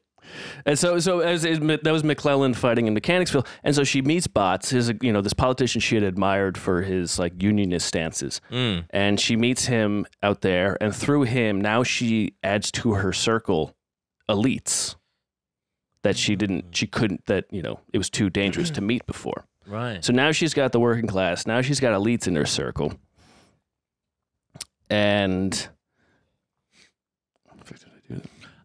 I got everybody. I'm talking the wealthy, mechanics, slaves. Dancers. I got them all. yeah. You're not one of those beatniks, are you, Bots? I certainly won't tolerate any of his Bolshevik bullshit. And so she expands her network to, let me see if I can do this correctly. Here we go. So this is from 2014 Richmond newspaper. I forget which one. Richmond Inquirer, maybe? So this is just a list of some of the guys that were Richmond Unionists that she worked with. Fellas. Robert Ford, a northern free black man who served as a teamster for the Union Army. He was captured in the Shenandoah Valley in 1862, was sent to Richmond to work for the warden at Libby Prison, where he helped several prisoners escaped. He was whipped after the prison break severely. Frederick Lohman and the Lohman brothers, pro-Union German immigrants who helped Richmonders reach Union lines and aid the reburial. And so there were a lot of guys on the outskirts of the city, and when someone, part of this network, they would be sent to one of their houses, and it was their job to get them through the sentries and the people on the roads. Right. John Minor Botts, a lawyer, former member of the U.S. House of Representatives. He was in prison in 1862 for his pro-union views, and he lived outside of town at his farm. Charles Palmer, a commission and shipping merchant whose wealth helped fund the Union Underground. He was also arrested in 1962 on charges of disloyalty. And Samuel Ruth, superintendent of the Richmond, Fredericksburg, and Potomac Railroad. And what he would do is when the Confederates they needed troops or supplies, he would slow his trains down. Oh. So, there's, every group needs the guy who busts the safe and the guy who does the computers and the guy, Sure. Yeah, you need a... Putting together a team. Yes. We're getting a bitch. We're getting the crew back together. Yeah. We need the Chinese guy who's a gymnast. It's the old gang. I'm the You need a Bernie Mac. I'm the undercover Southern Belle. Well, yeah, I mean, even Varen writes, there's distinct categories of the Unionists. There's the former Whigs of the slaveholding class who would bankroll the operations. Men of the commercial laboring classes, predominantly non-slaveholders or immigrants of northern background, who would bear the brunt of the physical dangers and risks. Was just a couple of German brothers. And men in both, and Beats me, piss on me. And as she points out, these men were, they were husbands and fathers, and among the largest group among all of these men were blacks. Mm. There was so many blacks that worked with Van Loo that did the quietest work in the city of bringing this little thing here, saying, coming out of the shadows and going, hey, no, you're supposed to go this way. Even the Unionists were benefiting by the Yes. exploitation of black labor. No, not exploitation. I think we're talking a little bit more about a insurrectionist conspiracy. Sorry. You fucking asshole. You just want Let them do all the hard work, you just huh? want the black dude to be real fucking woke, lady. You want Sorry, the let black them dude- do all the hard work out there. You want the black dude to be filing his eyes going like, I don't know where you're supposed to go. Am I getting paid? I want him. Good for you, man. Yeah, man. I like it. Mm-hmm. Right on. I want him running 2 merry-go-rounds, carousels, whatever, man. I'm woke. Whichever fucking directions I don't even know they could go. Oh yeah. Yeah, they got him doing all the fucking work. Yeah. I got to show you guys. So now this new network was also a matter of necessity because after those late June and early battles around Richmond that the South won, now there were more than 5,000 prisoners housed in the city. The 1860s census, the city population was almost 38,000. And there's 5,000 of them are prisoners. God almighty. Union prisoners. Yeah. Oh boy. It's just a couple of guys. And they're from like fucking- they're in like a fucking cotton gin factory or something. Yeah, so they're originally, if you Spinning Jenny. you guys want to, I don't know, give me a second or something. I got to go get my map. Okay, all right. Well, I love maps. Get the fucking map. Okay. So there's these poor guys from Buffalo. They're Jesus fucking Christ. I gotta get gotta get out of here. You know, I thought I was a fucking Southerner from I'm freezing fucking my Canada. fucking balls off up here. Jesus fucking Let's Christ. go down south. Fucking roasting. Pack your coat. It's fucking pecan pie every fucking day. Jesus fucking Christ. I'm putting on fucking love handles like So Matt's going to get a map. That's one. Yeah, what's he gonna show That's us? one of the weirdest things that's ever happened in the history of the show. Yeah. I'll be back with my maps. Yeah. Sure. I love a visual aid. Yeah. He's gonna be like, now this is how the country should be divvied up. I got this from the Turner Diaries. Now, if you see here, the race traders are heavily concentrated in the Southern California area. That's where we attack first. Yeah. We didn't say. I think since the Capitol riots, the the drawing on the Turner Diary, Yeah, yeah. which we handled in a media episode. That's right. Yeah, Part of the Turner Diaries climax or endgame scenario. Climax. Clima X. It's not gender neutral. Yeah. Dealt with surrounding the Capitol as one of like the kind of like Oh yeah, killing strokes. The shit in the Turner Diaries. it's just so ridiculous. Like, endlessly insane. Yeah, and then we nuke. They go, oh yeah, we nuke L.A. yeah, and but then- the good Jews go over here. Yeah, and the part of the narrative is that like they just discover that all the while the black people are like underground cannibals. It's so fucking racist and insane, and but it makes them the heroes. It's diabolically just nuts, and it's a blueprint for the rural radicals. Well, yeah, I mean, like, if like the thing that you identify with most is the thing that you have least control over in your life, i.e., your fucking skin color, pick up a fucking hobby and find somebody else who's into that. Like, Yeah. it's the same people obsessed with their fucking bloodline. Like, you had nothing to do with that. Yes. And to some extent too, that is kind of their attitude towards Go fucking play. this opinion of tyrannical government and stuff. You go like, listen, I mean, fucking dude, if it was that tyrannical, you You wouldn't guys, be able to write the book. you wouldn't have been able to get away with anything you did after the Civil War. It would have Your been. whole thing is government is inept. It would have. Now, are they maniacal, tyrannical, and have their fingers and tendrils into every aspect of society, or are they inept and not good in anything? Yeah. Is it Make a decision. bureaucratic and ineffective and all that shit, or is it this diabolical deep state fucking blood drinking conspiracy nonsense? Matt, do you mind if I take a break real quick? Oh, no. I would love to. I mind that you didn't bring it up. Yeah, we should have taken a break that whole time, man. Well, I just Didn't think of it. no, I hadn't talked to you in a minute.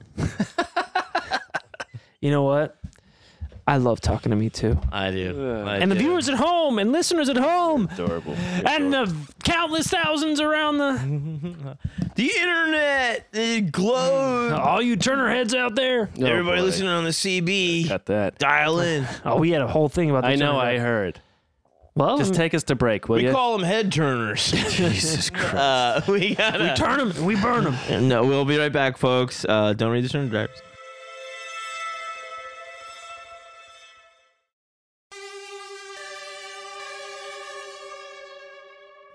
And we're back. Let's do it. Oh, Better than ever. So I want to show you guys this map. So originally, the soldiers were held in what was the slave jail, and eventually they couldn't fit in that.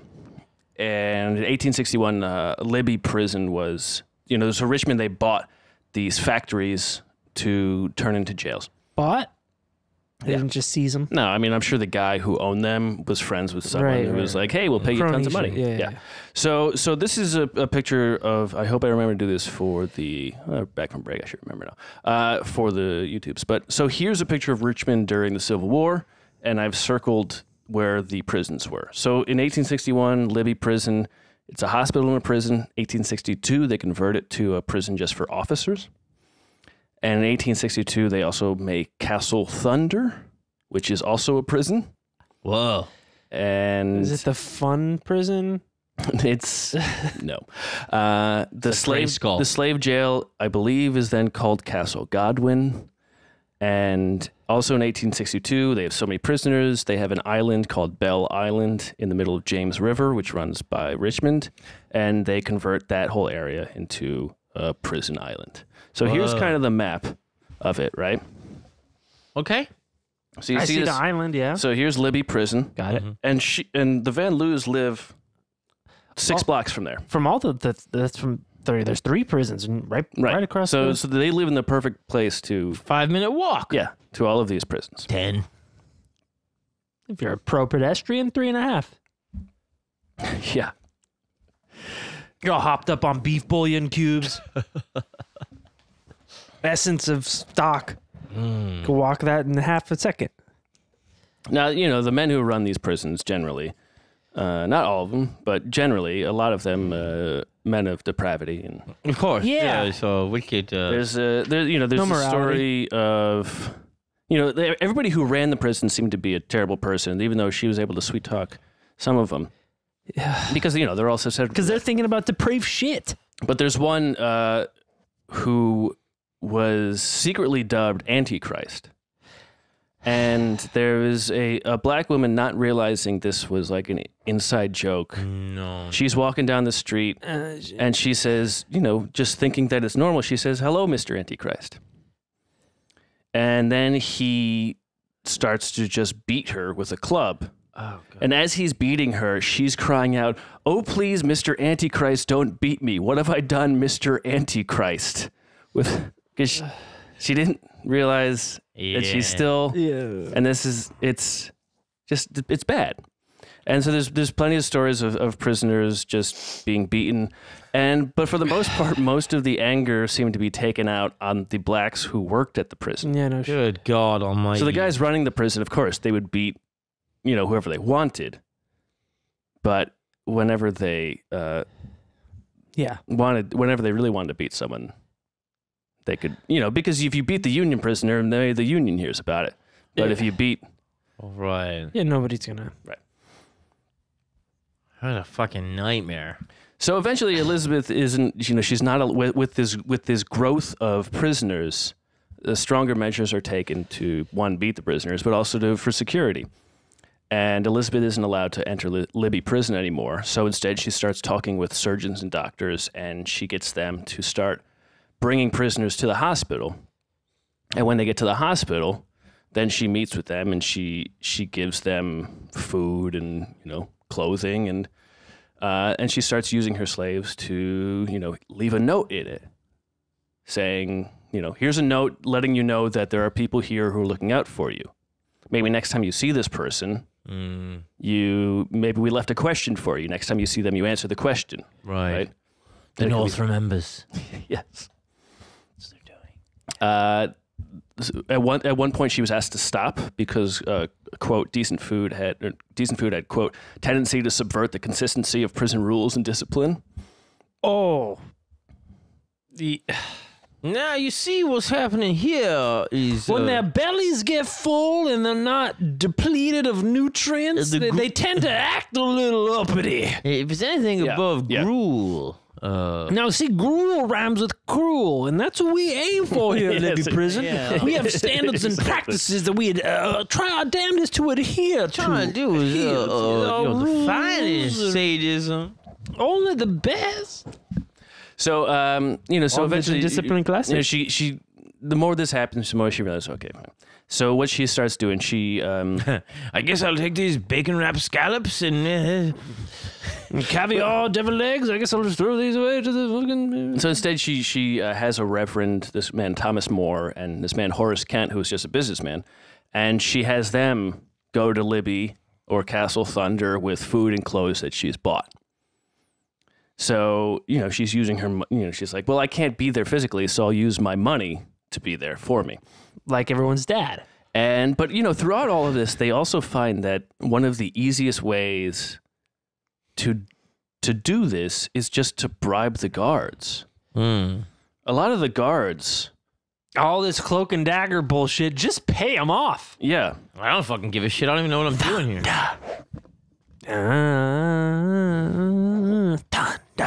That's what's going on as they're like figuring out how to bribe the guards. I mean, a lot of these guards were just like, "Hey, man, I just need money to feed my family, and I understand that you have a cause and you have a family." Yeah. And just like, I'll take some of those sweets, but of course, there's a guard here and there. But Elizabeth spent so much money Bribing guards. just on just paying for stuff in general, for the food and clothing and bribery and, whatever people needed for to whatever the union network needed, the unionist network needed. So in 1860, the family estate was worth $37,000. By 1870, it was worth $15,000. For the love of God. They had sold property or buildings or whatever they needed just to make sure they still had enough money. This is still what, not $20 million of today's money? Yeah, I forgot to look that up, but it's still a chunk of change. It's a chunk of change, It's nice. Yeah. By today's standards? They ever think about just making clothes for somebody and putting him like in a Confederate uniform? Like, what the hell am I doing in here? I'm fighting for the Southern Republic. There's been a grave mistake. I hate the colors. Come on, let me out. No, sometimes there were definitely people who were in there. Just it was convenient. What was convenient? Well, a neighbor might tell on someone. And If they snuck in Confederate uniforms and then they all just dress like, I shouldn't be here. Oh, he shouldn't be here. What am I doing here? He's dressed like us. This guard got stuck in here. And everything. I don't understand. There could be no possible explanation other than a case of mistaken identity. One prisoner, John F. Hill, he escaped, and he noted he wrote that many guards were sympathetic, and he estimated a third of guards were Union men dragged into the Confederacy. Like they're in drag. Yes. Nice. He was apparently a minority in that thinking, and the joke was that a lot of these guys were Confederates because of, quote, blind cupidity. Cupidity? Yes. What does that mean? And so instead of stupidity, it was dumb love. Dumb love with what? For the South. No. I got into this I don't know how jokes work back then. Yeah, Cupid's arrow shot me right in the heart, and I just fell in love with Dixie. Yeah. So she's a cruel mistress. Really something. yeah, I couldn't imagine if I was a colored folk. I just want to make sure there was a joke in this episode. Now, We have trouble with that. so Van Loo then she takes another step and she convinces a nephew of one of the men she worked with, Franklin Stearns. She convinces his nephew, Erasmus Ross, to get a job as a clerk in the prison. And one of his jobs as clerk was roll call.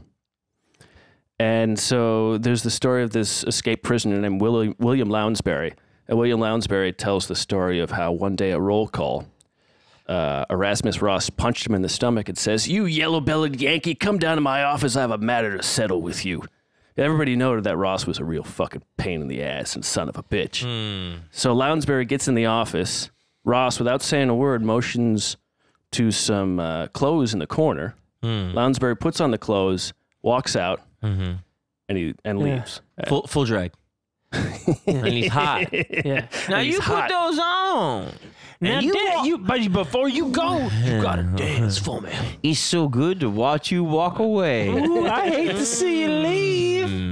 And as he walks out, and he crosses the street. And he's like, "What the fuck do I do?" And a black man from Van Loo came up to him and said, "You have to go follow me this way." Oh, And he brought him down the street, down another street, down another street to Van Loo's house, where they hid him in their attic for a few days until everything had died down, and then eventually he made his way to the Northern Lines. Wow. So, and that was the thing. The Van Loo's attic had a one of those like a false wall kind of thing where they cut out a little hole in the wall, and people would hide in there in case there was ever a search. Damn. And they were, I'll get to it. Anyway. Did they have like a book that you could just... No, it was just like a hole in a wall, basically. Glory hole. Yeah. And yeah, in essence. to freedom. I seen Glory. Matthew Broderick, That's right. Denzel. Now, which one's sixth? And so, among this group, there's so many unnamed black servants who helped. William Brisby was a free black farmer, and he helped over 100 men cross the lines to Damn. and so there was just this network of people they trusted, and like Elizabeth being a woman, and like these men being black. They're below suspicion. Yes. They're not smart enough to do these things. Oh, that guy doesn't know what the fuck he's doing. Right. Have you seen his turnips? Right. Have you seen his yes. Disgraceful. Look at those turnips he's wearing right Look now. like fucking parsnips. Totally. Yeah, there is this thing of, oftentimes certain rich people are above suspicion of certain crimes, but if you are deemed to be subhuman or lower class, you are below suspicion, and then that's like the real masterful way to fucking... always benefits the insurrection every single time. I'm sorry, I just don't know anything. Fucking ask him. He's a stupid ass farmer. Yeah. It's the same thing they were doing in Northern Ireland in like the fucking 80s. They'd be like, that guy doesn't fucking know anything. You're like, that guy knows everything. He's got nothing going on but a farm. That guy's Do you understand how rural gossip goes? Yeah. Everybody's saying Like everything 'cause lightning. You know that farmers live and die by the motion of the stars at night? Yeah. and, They know everything. And the gossip They have an of weather. almanac. Yeah. Farmers know everything. Yeah. They're They're never... very in tune. So on September 22nd, 1862, Lincoln issues the preliminary Emancipation Proclamation.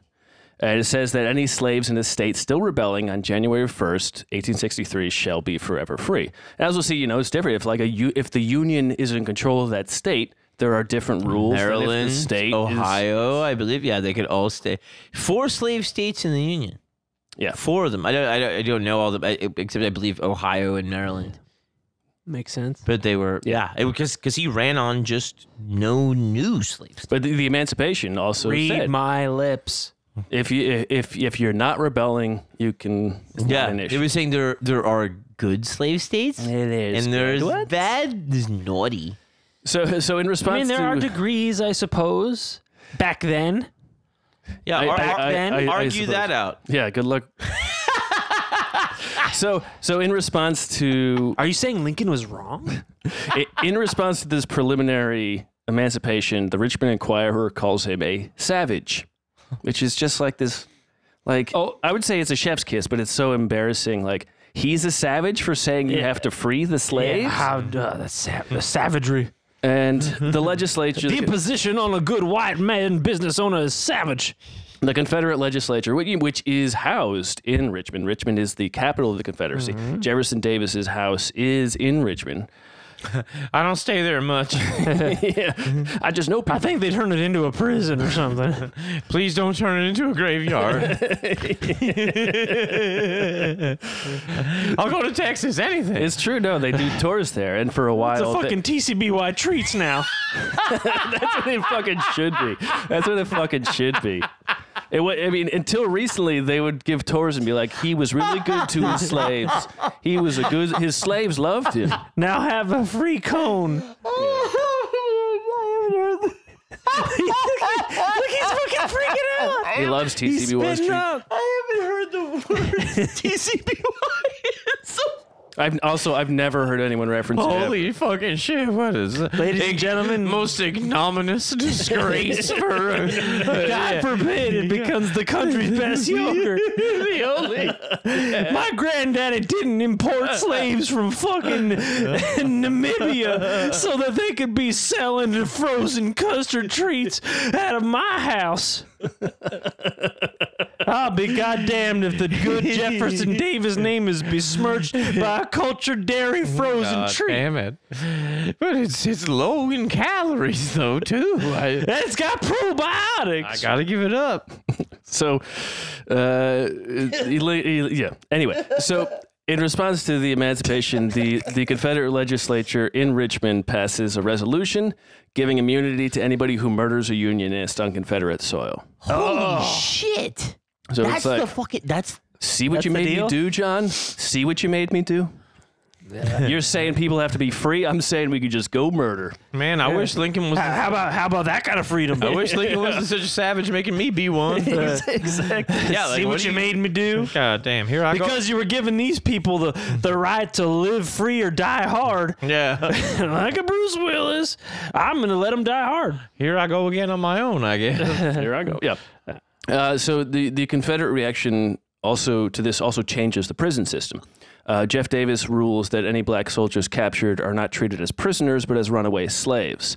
And Whoa. Could you say that one more time? So any black soldiers fighting for the Union captured are not treated as prisoners of war. They're treated as slaves because they're runaways. black. Yeah, and then they're going to be shipped south. Even though their last name is Freeman or something, Friedman or whatever. Yeah. I mean, you have to remember, like, before the war, the Dred Scott, the Fugitive Slave Act, allowed Southerners to sue states if their slave bounty hunter was not allowed to take people from that state. Right. Pennsylvania was sued by a slave bounty hunter.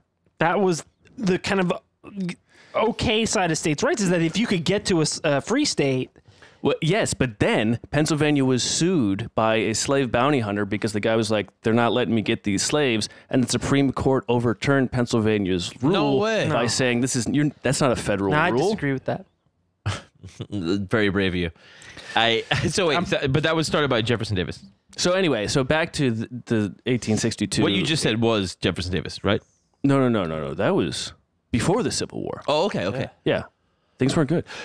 So in 1860, so Jefferson Davis's response to the emancipation is to say, one, black soldiers captured are runaway slaves, and two, officers captured would be punished as criminals. So in response to this, Secretary of War Stanton, the Union Secretary of War, he stops prisoner exchange. And so because there's no more prisoner exchange, the Confederate prisons just swell, balloon insanely. And I don't think they're being treated well. Yes. They got to dig tunnels and shit. But also, it is also in the Union advantage. Straight back. It's a war of attrition. It is. And there's way more people up there. Yeah. And so... And they're not... What's the right way to say it? They're fighting... like definitely for a more noble cause. Sure. But like we said before, the Southern whites fighting had nothing. They were fighting for God knows what. The right to be just not black. Sure, but we should also, even Elizabeth is wary around Unionists and Union soldiers, not knowing. Well, they are men. Not knowing whether they're fighting, not necessarily trusting that they're fighting to free slaves. And that'll come up. Sometimes they're just fighting to kill people. That'll come up. Oh, no, but there's northern racism. That'll come up in a little bit. So anyway, the prison system in Richmond just balloons. In May of 1863, 3,500 prisoners arrive.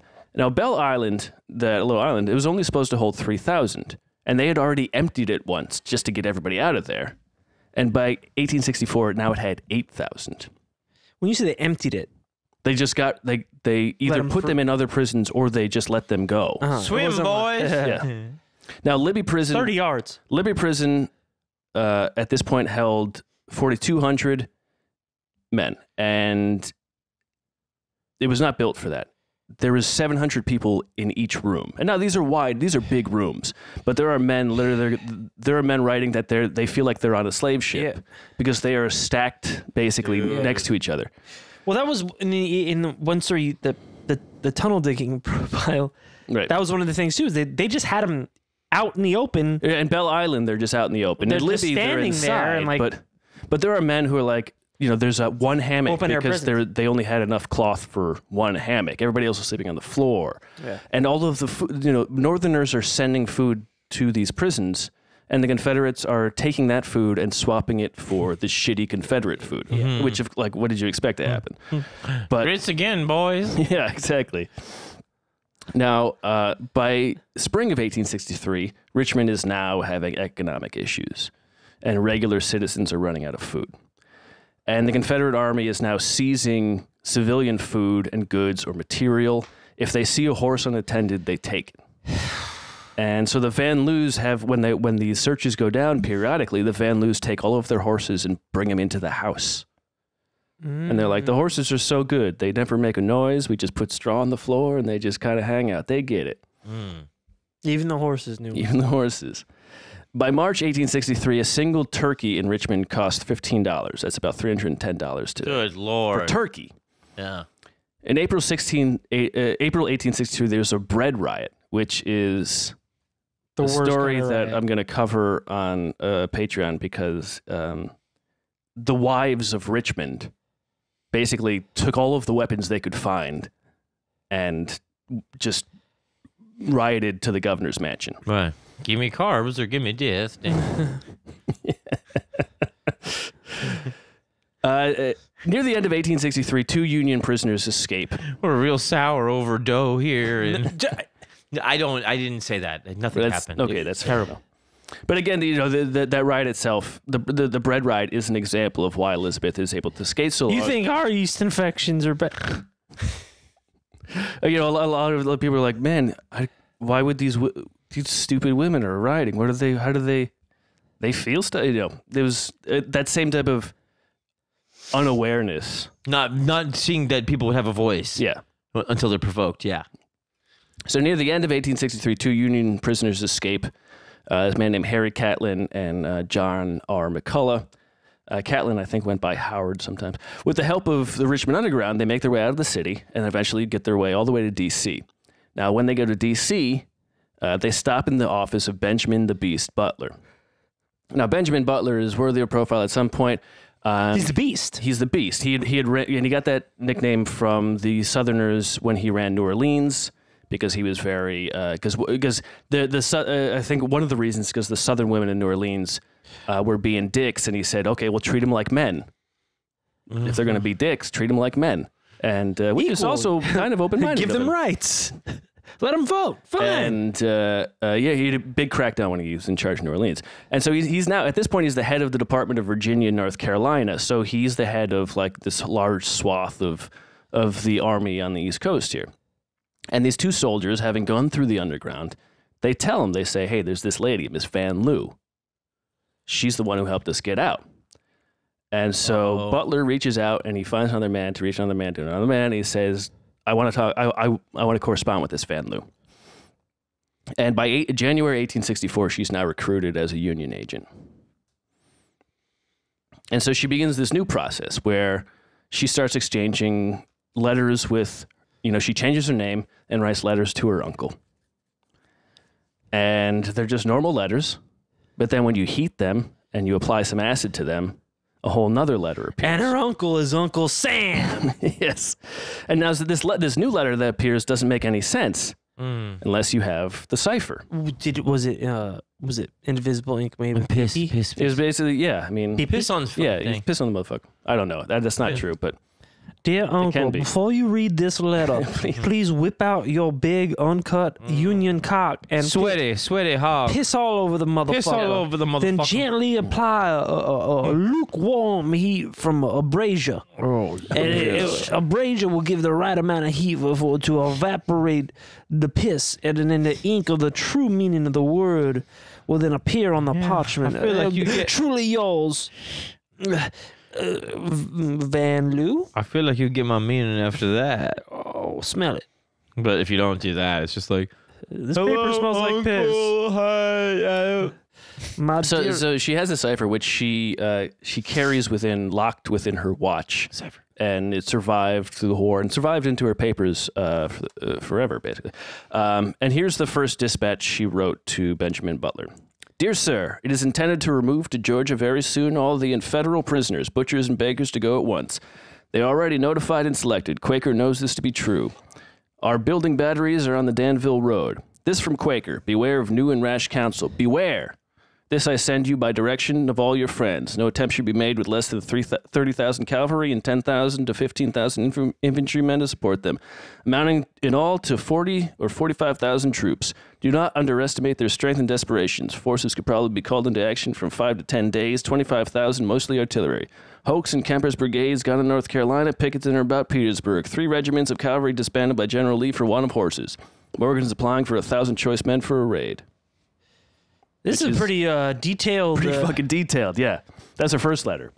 Yeah.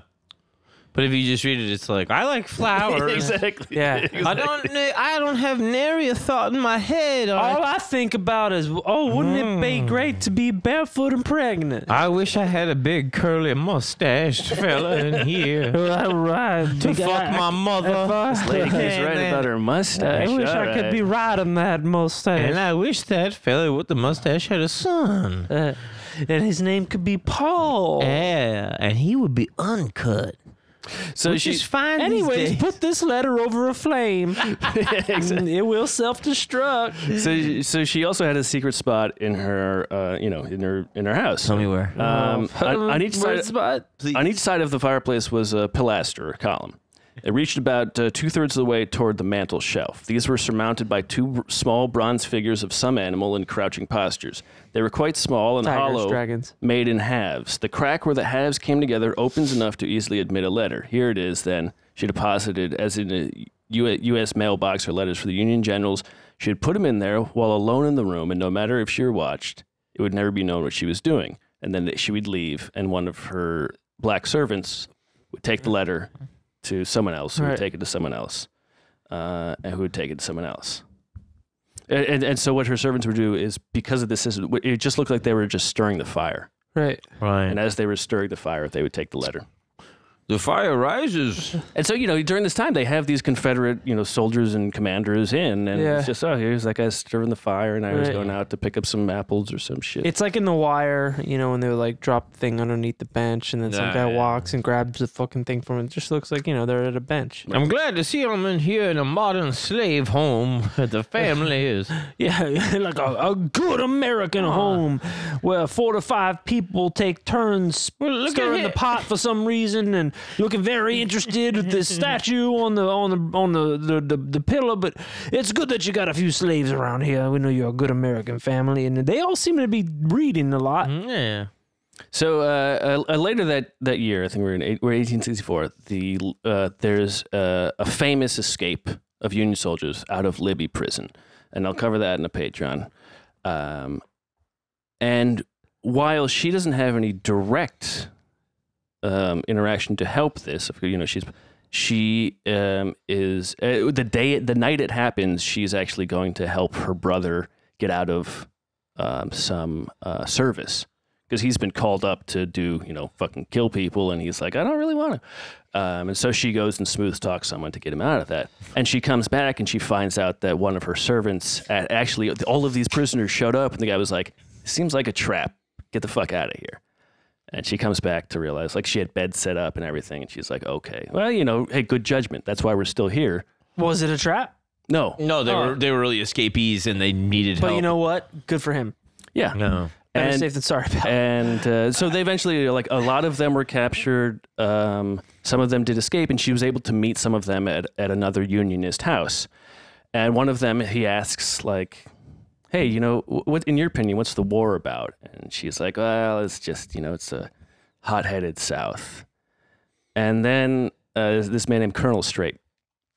And then something like a week later, or sometime later, she sits down and she rethinks that answer, and she writes a whole letter to him about what she really, she was like, at that time, it's like, she wasn't sure that he's an abolitionist. Right. Yeah. And in this moment, she's like, I don't want to say anything. Yeah, you don't want to. And then she writes a whole letter to him. And she writes that slavery was, quote, the whole and sole cause for the war. And she writes, quote, slave power crushes freedom of labor. Slave power is arrogant, is jealous, and intrusive, is cruel, is despotic, not only over the slave, but over the community, the state. Slave power was losing the strength before the increasing influence of honest and enlightened free labor. I think this is one of the most deeply interesting of questions, but I cannot enter into it now. It is a vast field in which I have gathered many facts. I have thought and felt deeply on this subject. I would be glad to speak with you, but the time is not now. She writes, unless you want to have my head taken off by the powers that be, do not contact me. Unless it's written in human urine. Yeah. But it is interesting that after that brief moment, she's like, no, I really want to actually establish. Yeah, and that's a conscious thing. Like, you're self-conscious. Like, I gotta say something. Yeah. Well, not only that, but like it's a thing too where you go like, you're a man asking a woman an opinion, which is rare.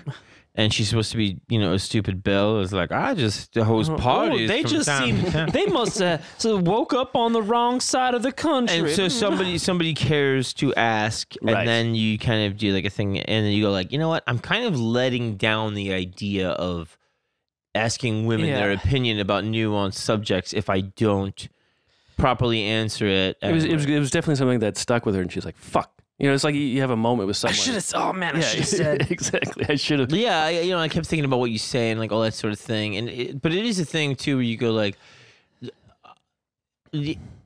even the people that would be for slavery, there must be some kind of feeling from the abolitionists where they go like, we all know this is intrinsically wrong, Right. and we're now living with this disease within us and acting like it's not there. And you see it every day. And we see it every day, and it's a person that we look in the eyes, the same as ours, and we see that this is happening, and we justify it in these insane mental gymnastics to make it okay. And underneath it all, we all know it's fucked. Yeah. So, like, for the health of the country, period, it's fucking, let's not act like this is not a disgrace. Yeah, exactly. So, February 1864, she visits the Belle Island prison. She talks her way into visiting it. I'm a belle of the ball. Hell, let me in here, Belle Island. Oh, these guys look like shit. It smelled like it too. Well, in essence, yes, she writes, it surpassed in wretchedness and squalid filth my most vivid imagination. Yeah. Because like there's, after the buildings are full, there's just guys just like all Shitting over on the cracks. floor. Yeah. And Like it's the penthouse. And, it's just a coincidence, but on that same day that she visits that prison, hundreds of miles north, General George Meade sanctions a raid to free Union prisoners in Richmond. Uh-oh. And this is the plan.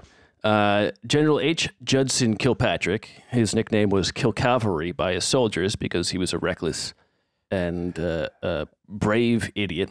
The best kind. Yeah. A Teddy Roosevelt type, I assume. Yeah, Let's get on in there. Yeah, let's just, Plus, I'm drunk. he lived this long. He's a general.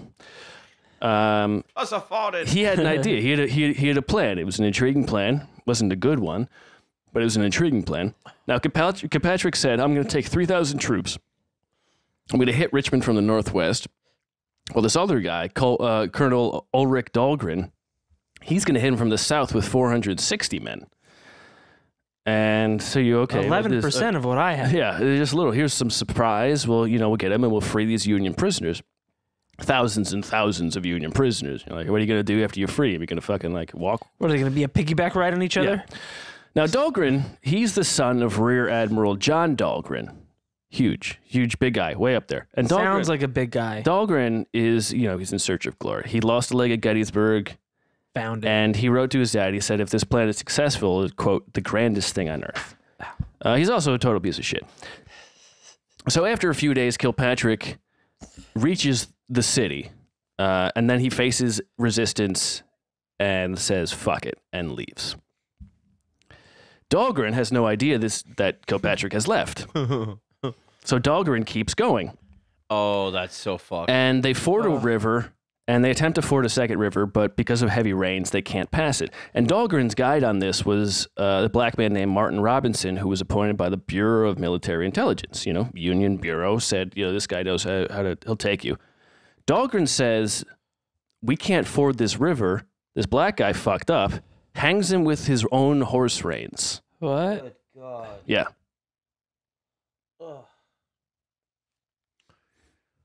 There's no good part to that other than I just want to point out that He's this a guy's piece of shit. Yeah. So anyway, Dahlgren, He's a federal government employee. yes, and Dahlgren also doesn't realize that as he was making these maneuvers, 2 of his men were captured by the enemy and have given away the whole thing. So Dahlgren shows up to Richmond. He sees a force. He can't beat him. He tries to retreat. As he retreats, he's surrounded, and he's shot and killed. And Big target. the Confederates, they take off his fake leg, They cut his pinky off. They replace his clothes with the Confederate clothes. They put him in a pine box. They bury him once, and then they're like, "Oh, okay." Well, no. And they bury him again in a secret spot. And because of the Confederates make a claim. They say, "We found these documents on him that say when you get into the city, sack the city and kill Jefferson Davis and rape the women." Right. And It's the perfect plan. and Which, I mean, it's implied. and so historians, there's no proof of either side. Historians argue about it. On one of the lithographs of the pictures of the papers, Dahlgren's name is misspelled. Right, yeah. And so, I don't read so good. and so Varen's like, okay, well, I'm gonna look at a contemporary artifact from this. And Van Loo is like, yeah, they misspelled his name. That seems like a fake. Some historians today, his Smithsonian did like a handwriting match, and they're like, we're pretty sure it's him. So He was whatever. a piece of shit. Whatever, the papers come out and the South screams bloody murder. They say, look at this terrible stuff. These people are going to savage us if The they savages. get here. Well, us slave owners. So it becomes this scandal, and that's why they rebury the bodies and they hide it, and it's a secret, and so no one can find it. We buried him as a Confederate. His sacrifice will never be forgotten. What are they doing? What are they talking about? So There's Pinky. Van Loo hears about Elizabeth Van Loo. She hears about this, and she feels like his body has been savaged, and he had a bad death, and she decides she wants to give him a good death. So a good death or a good burial? Well, they're both kind of one and the same. Huh. We'll decapitate him with dignity. Well, no. See. The thing that happens before the burial is, kind of this recitation, this kind of meeting of everybody saying, this is blah blah blah. Here he is, blah blah. Here to the heaven. This nice process. burial. Right. And let it be remembered that his pink was for the stink. That's right.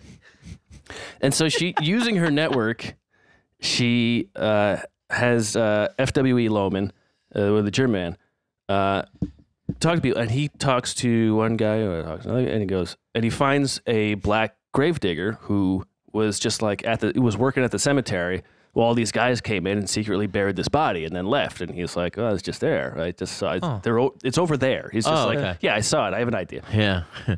I bury whites for free. 2 for 1. So on April 6th, under the cover of Hard graved. Under the cover of a midnight storm, the Lohman brothers and this guy named Martin Lipscomb and that black gravedigger, they dig up the Aren't grave. we like a motley crew here, digging up a couple of Germans and a black fella that is absolutely loathing of the whites? We really are something, aren't we, in the middle of this crazy storm? So they dig him up. Hope I never get into a war with you guys. They dig Twice. they dig up the pine box. They take the top off. They see he's missing a leg. Okay, great, we got the right guy. I think we found him. Pinky, too. Super kinky. Cut or uncut? Check his pinky. Wrong one. So they put him on a wagon. They take him to the Rowley farm. There they put him in a metal coffin. There's only 2 in the city, but they have one. They put him in a metal coffin. Elizabeth and her mother both show up, and everybody pays their respects. And this is how you give him a good death. Yeah. They cut off locks of his hair as a memento and to send him to his father to say, hey, Who else's hair could this be? yes. Surely not from a horse or anything like that. So I have a pinky if you want that too. There's one left. I have the foreskin. I actually tossed it in some calamari. No. No, I don't know what that. John. What? It's No one chewy. can tell the No. difference. No, nobody knows. It's a fine gorgonzola. It's not like it's a pig anus or something like that. So they move him He to wasn't a cop. they move him to a farm outside the city where he's buried again until the end of the war. They had the black guy dig it, didn't they? No, it didn't. I buried him 40 foot deep. It might have been Rowley, who was a black. Anyway, so but then before they're able to send, they're sending, like they put the hair in a fucking bag and they send it up to Dahlgren's With a dad. pigeon? But before it gets there, the Union and all of this noise, the Confederates are convinced, like, okay, well, fine, we'll dig him up and we'll send his body north. And they go to dig up his body. Gone. There is There's no body there. And the paper reports that he must have risen. Ascended. There's only one explanation. Even though there were 3 sets of footprints and 2 shovels next to the empty grave, there's only one explanation. We've only got one book in town, and it's the good one. Yeah, It's the good book. and that's the only my thing. God. Well, This dumbass that invaded a town, completely outnumbered. He must have hung died. one of his own people. so as it seems like an insane, Hanged. unnecessary amount of work, right? Right. Yeah. But and it is. It is. Most of this is a total. More trouble than it's worth. But so as Varen writes, she writes, Van Loo and her compatriots are not rendering not only rendering a bad death into a good one, they are enacting a ritual, one of many they enacted to sustain their own morale. So it was for their own Right. So shot in the arm. So as she writes, preparing the rooms for McClellan. Every now and then, Richmond would have a fast day. The city would have a fast day, so no one would eat. 22 hours. And Fast. And 24. And during the Richmond fast days, Elizabeth and her mother always prided themselves on throwing the biggest feast they could. On the day of the fast? Yes. In order to rebel against the city's Come and fast. get Oh, it. Come and good. get it, shitheads. Oh, and so it would be all just the homies. Yes. Nice. Like a fucking $300 turkey, Oh, yeah. guys' pinkies, hair. and Calamari. And lastly, as Varen writes, resistance was first and foremost a moral responsibility. And seen in this light, the Dahlgren rebellion looks not so much like an act of brazenness, bravado, but a solemn fulfillment of a profound obligation. Of like, this is what we do. But as she points out, Plus, it felt the porridge pretty was fucking really good. Yeah. It's also called Sunday dinner. These grits ain't gonna eat themselves. But you think about, like, in the midst of a French resistance, there's there's one moment where you're like, hey, this makes us all feel good, and we can pick it up again tomorrow from here, right? In any sort of Well, you have to, because it gets tiresome and it's exhausting. Yes. so you gotta eat. I think it also would be weird for her too, as a privileged person, to see the complete lack of conviction on the part of the people that were like, well, I don't fucking care. I just need to feed my family. Sure. And so they're going like, oh man, and then these fucking Northerners that I'm siding with, they're still coming down here and killing these dudes that don't care, right. but are forced to care. And like the whole thing is a fucking tragedy. Yes. It is, Yeah, the whole thing is a tragedy Yes. for the country, which is what she said, right? But yeah, it's a thing, from a position of the privilege of education first and wealth, that you can have that perspective where you go like, what a waste. Yeah. For all of it. In essence, what a waste. For all of it. Okay, so we have two pages left here. By late spring 1864, Grant's now in charge of the Union Army, and he's finally figured, he's put together these final plans for how to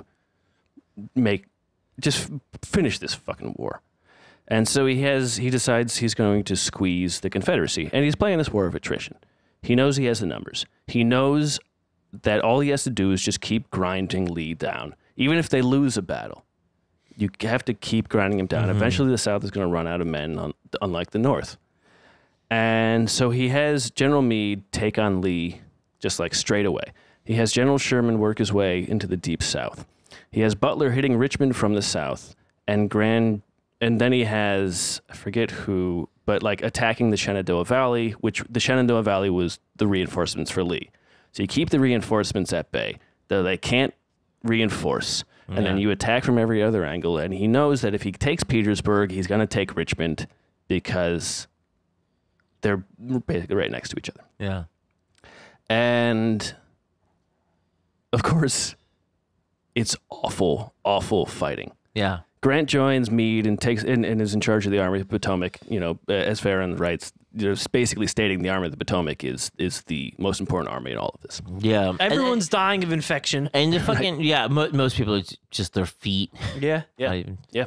But the thing that's so fascinating too is just like he stood in the Shenandoah reinforcements and he's just still on the Caesar playbook. Like the warfare is still the same in that way. Sure. Where it's like just fucking going with this thing and then have the reinforcements sap morale. Like Right. warfare still hadn't changed that much. Well, if you give Lee no trouble in Shenandoah, anytime Lee has trouble, the Shenandoah is going to show up with reinforcements. Yeah. They're going to fight you back. Then they'll go back to the Shenandoah. right. And then now you haven't gained anything other than Dead yeah. people. So this Got some list dead is some of the worst fighting in the war. They fight in the wilderness, where the Union lost 18,000, the Confederates lost 10.8 thousand. All to bears. It was one coked up bear. and they were fighting a common enemy the whole time. Which is The bear. and insects And incest. and incest. The South, man. Well, I mean, they were fighting nature, but not in that sense. It was the joim. The joim. Well, The joim is what killed most people. No. What killed most people in the wilderness was that after Bigfoot. the battle, Swampfoot. the wilderness was just this insane collection of like brambles and Thorns. and you're, Possums. you're not running through an open field here. No. You're running through fucking garbage nature. It's the shit. No offense. You're running, not garbage nature. Are you going to offend the squirrel? I don't know. People love What are it. you saying? No offense. No, Garbage. there's a No, reason it's there. There's no garbage there. People haven't been there. There's no garbage. Matt, Garbage. It's outside. It sucks. No, you're totally right. I've been saying this for years. I know. Is it outside? I know. It sucks. Well, here's how Dude, it sucked. outside's the Here's how it best. sucked even worse. Fuck out of here. So in the Some outside. in the wilderness where they're losing fucking 35, 40,000 people You in the just from this jungle battle. now. A lot of the soldiers they lost were people who were wounded during the battle, stuck in the wilderness, and then through lightning or something else, the forest caught fire. Like, The forest caught fire. That's what happens to forests. And there are thousands and thousands of wounded men, and everybody who's out in the fields outside of this just spends the entire night hearing these men scream as they get burned to oh death. my God. Yeah. The beaver dam tenements are going up in cinders. The beavers didn't build it to code. God damn it. I've been writing letters to the magistrate for weeks. These goddamn beavers had them too close to the river. I think there should be federal oversight. I can't believe there isn't some sort of centralized governing body issuing standardized codes. I think there should be some kind of fuck states' rights. Fuck states' rights. That's the real. That's what this war's about. Is beaver code. They were too close. Everybody knew it was coming. Everybody. Everybody. Now my There foot's was an swollen. accident waiting to happen. I'm bleeding. I'm dying of diarrhea. I'm burning to death because the beavers built their dam too close to the brambleberry bush. Everyone knows that's a death trap. My feet stink. Plus, I farted. That goes up in flames. Methane gas noted for its flammability. If the smell doesn't kill you, the flames will. Welcome to you in the jungle now, baby. That was Sherman's secret. Get out of the jungle. He just marched through Savannah and just He steamrolled through all them dams. God, the beavers that were lost. Where did Sherman burn Atlanta? What did Sherman? yeah, That's what it was. Savannah. Sorry. Some say he's still burning it. Now, so You talking about Hotland? after that, Spotsylvania, at the Bloody Angle, they each lost 7,000 in one day. The North and the South. Yeah, and as all this is happening, Elizabeth is still feeding Butler, troop movements of what's going on at Richmond. Again, she mentions that in her journal that she gets most of this from Black Unionists. Butler, though, he would get ground down. He wouldn't be able to reach Richmond, and Grant would get stuck at Cold Harbor, about 15 miles from Richmond. And Grant would send wave after wave of men at Cold Harbor, and they would just the Lee's army had dug in, and basically were impenetrable. And Grant would go on to say that this was like sending those men was the worst decision he had made the entire war. Jesus. Because they were just slaughtered. They were just slaughtered. Fucking hey. And as the Union approaches Richmond, the underground shifted from helping prisoners to more intelligence gathering.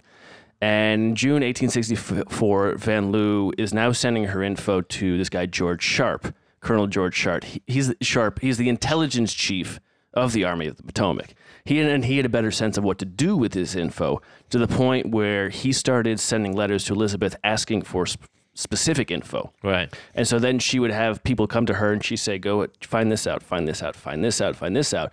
They'd bring all this info to her. She'd figure out how to write that to Sharp in a way that made sense. Package it, yeah. And also, when you have an idea of what you're looking for, exactly, that really makes the search or that information quest a little bit more fruitful. Miss Van Loo, we got information. Yeah, they had 3 turkeys down at the village. Yeah, like you need. I'm not looking for that. Miss Libby's car is green. Yes. Billy likes to drink soda. It's Mrs. Libby. Also, the beaver dam is a tinderbox waiting to go up. It's a bath. Oh yeah, you want a swamp now? It's a death trap, Miss Libby. They got it. So they got the gasoline. So what these servants would do, they would go into Richmond, and even servants from other farms too. They go into Richmond with things to sell. They would sell like milk and eggs and chicken, beaver pelts, and what they would do is they would wear these thick-soled shoes, and they never wore the same shoes out of the city that they wore into the city. Oh, and in each of these soles, the soles were hollow. And me too. They would fill it with lines, letters, maps, plans, and then this would all go to Sharp and eventually General Grant. Every man walked out a half inch shorter. Yes, exactly. But walked a little taller.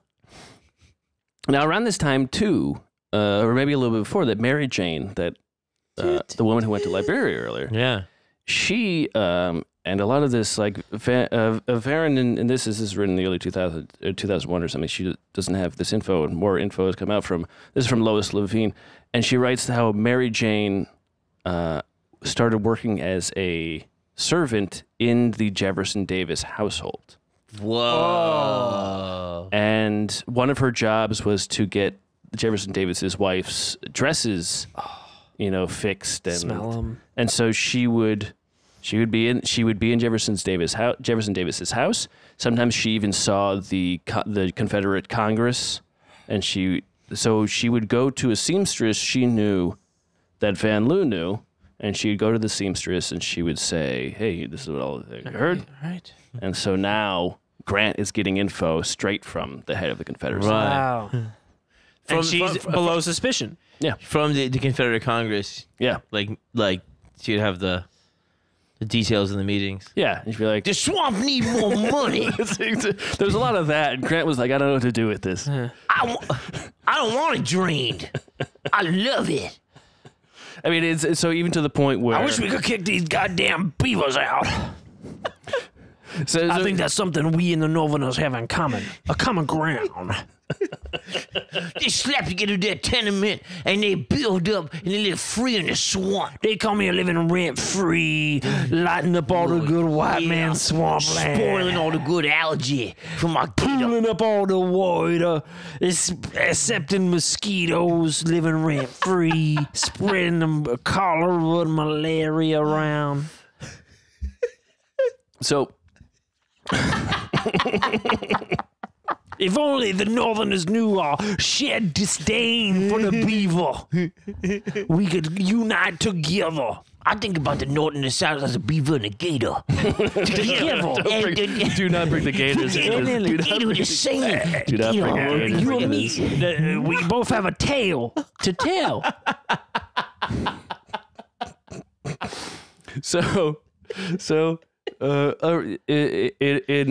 from June until October 1864. So Grant makes this brilliant move under the cover of night.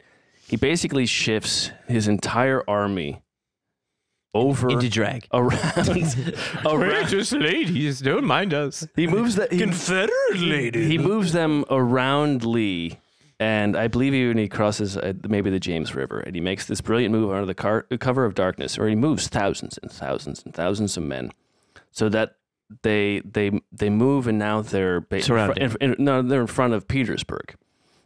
He doesn't surround them; that'd be too easily spotted. He moves them basically back and to the left. Like Kennedy's To the head. right, yes, to their left, yeah. And so they move in front of Petersburg, and With the now help of the beaver. from June until October of 1864, he's assaulting Lee at Petersburg, and he has this idea of this kind of pendulum attack where he'll attack Lee on one side, so Lee will send reinforcements there, and then when that happens, he will swing the attack to the other end of Lee's line. From where the So Lee has to send reinforcements there, and as he's doing this, it's just this slowly. It's like a cat and mouse Attrition. game. Yeah. chipping away from the sides. And Peter's like a beaver does to a log. to it. Behind its own dam. And so around this Because time, they're the damn Yankees. around this time, Jefferson Davis. Word gets to Grant that Jefferson Davis has actually called an entire council of generals to his house to plan out what to do from here. And so Grant gets the info of who's going to assist where, who's going to come from here to do what, Because Mary Jane yes, has got her ear up to the door. yes. But in September of 1864, while they're in the midst of this, Elizabeth discovers from a friend that the Confederate the sheriffs and whatnot in town have started The brass. taking people in and asking them about her. About What's up with what's going on with the Van Loos. There's that old spinster. yeah, and the people that they talk to, they say, "Oh, I don't know anything." Like And- the mother has some pretty serious heavy What's under hangers. that petticoat? And also the toilet's been well installed. We don't know who the plumber is, but the mom's toilet is firmly it looks great. It's big. The water closet is fully stocked. I'll just tell you, fuck. You can yank on the chain all day. It will not clog. Yeah. Catch my frisbee. These are heavy hangers. I'm talking serious taters. There is no potato blight. It's as if a beaver himself dammed up. This is no gator built lady. Okay? We're talking about a serious beaver architect. I'm sorry the model is not to scale, but bear with me. Also, bears. Hidden Scourge Elizabeth starts to note that or a friend to man. she'll go out into the city, and she'll be talking to a friend, and she'll turn to talk back to the friend, and in that moment she turns back. Sometimes there's like a detective just standing there. How are It's you? like- Hello, miss. Exactly. I understand your father was a farmer or something. And Your letters smell like piss. Why does all your correspondence smell of human urine? It seems these communiques. I'm not complaining, miss. These communiques were dictated by beavers, it seems. so I mean, Vera knows that Elizabeth and her mother they were smart. They were very smart, and they always overestimated that the people that were trying to. They were always like extra careful. Good move. This letter's too long. But Elizabeth, For me to intercept. Elizabeth in her journal is indignant, and she is absolutely pissed off that they are considered, bad people, and she writes that her mother is like just is Chill out. She writes a quote. Her mother was a quote, one who never did aught against their dear young government, and was ever kind to the people in whose home, for humanity's sake, the Confederate private even found a friend. Oh. I mean, and She was a good humanitarian, regardless. Right. And her mother would hide people that showed up, but at the same time, her mother would also feed any Confederate that showed up. Yeah, man. I mean, it was the same thing we were just saying. Like, you don't even know what you're doing here. Yeah. And Kid. Junior, And her to be indignant, it might seem hypocritical, but Varen also points out this. The second thing, this is what Elizabeth wrote in her journal about being called a spy.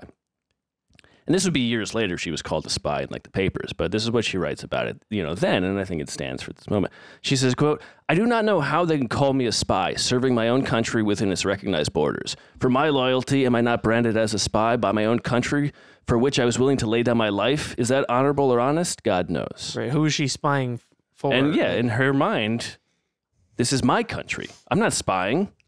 Yeah. This is my country. You're the people that. Yeah. Yeah. It's, the thing, the fucking, in The Rock, it's foreign and domestic, sir. All enemies, foreign or domestic, whether they be beaver or gator. Neither of them are going home to fuck the prom queen, sir.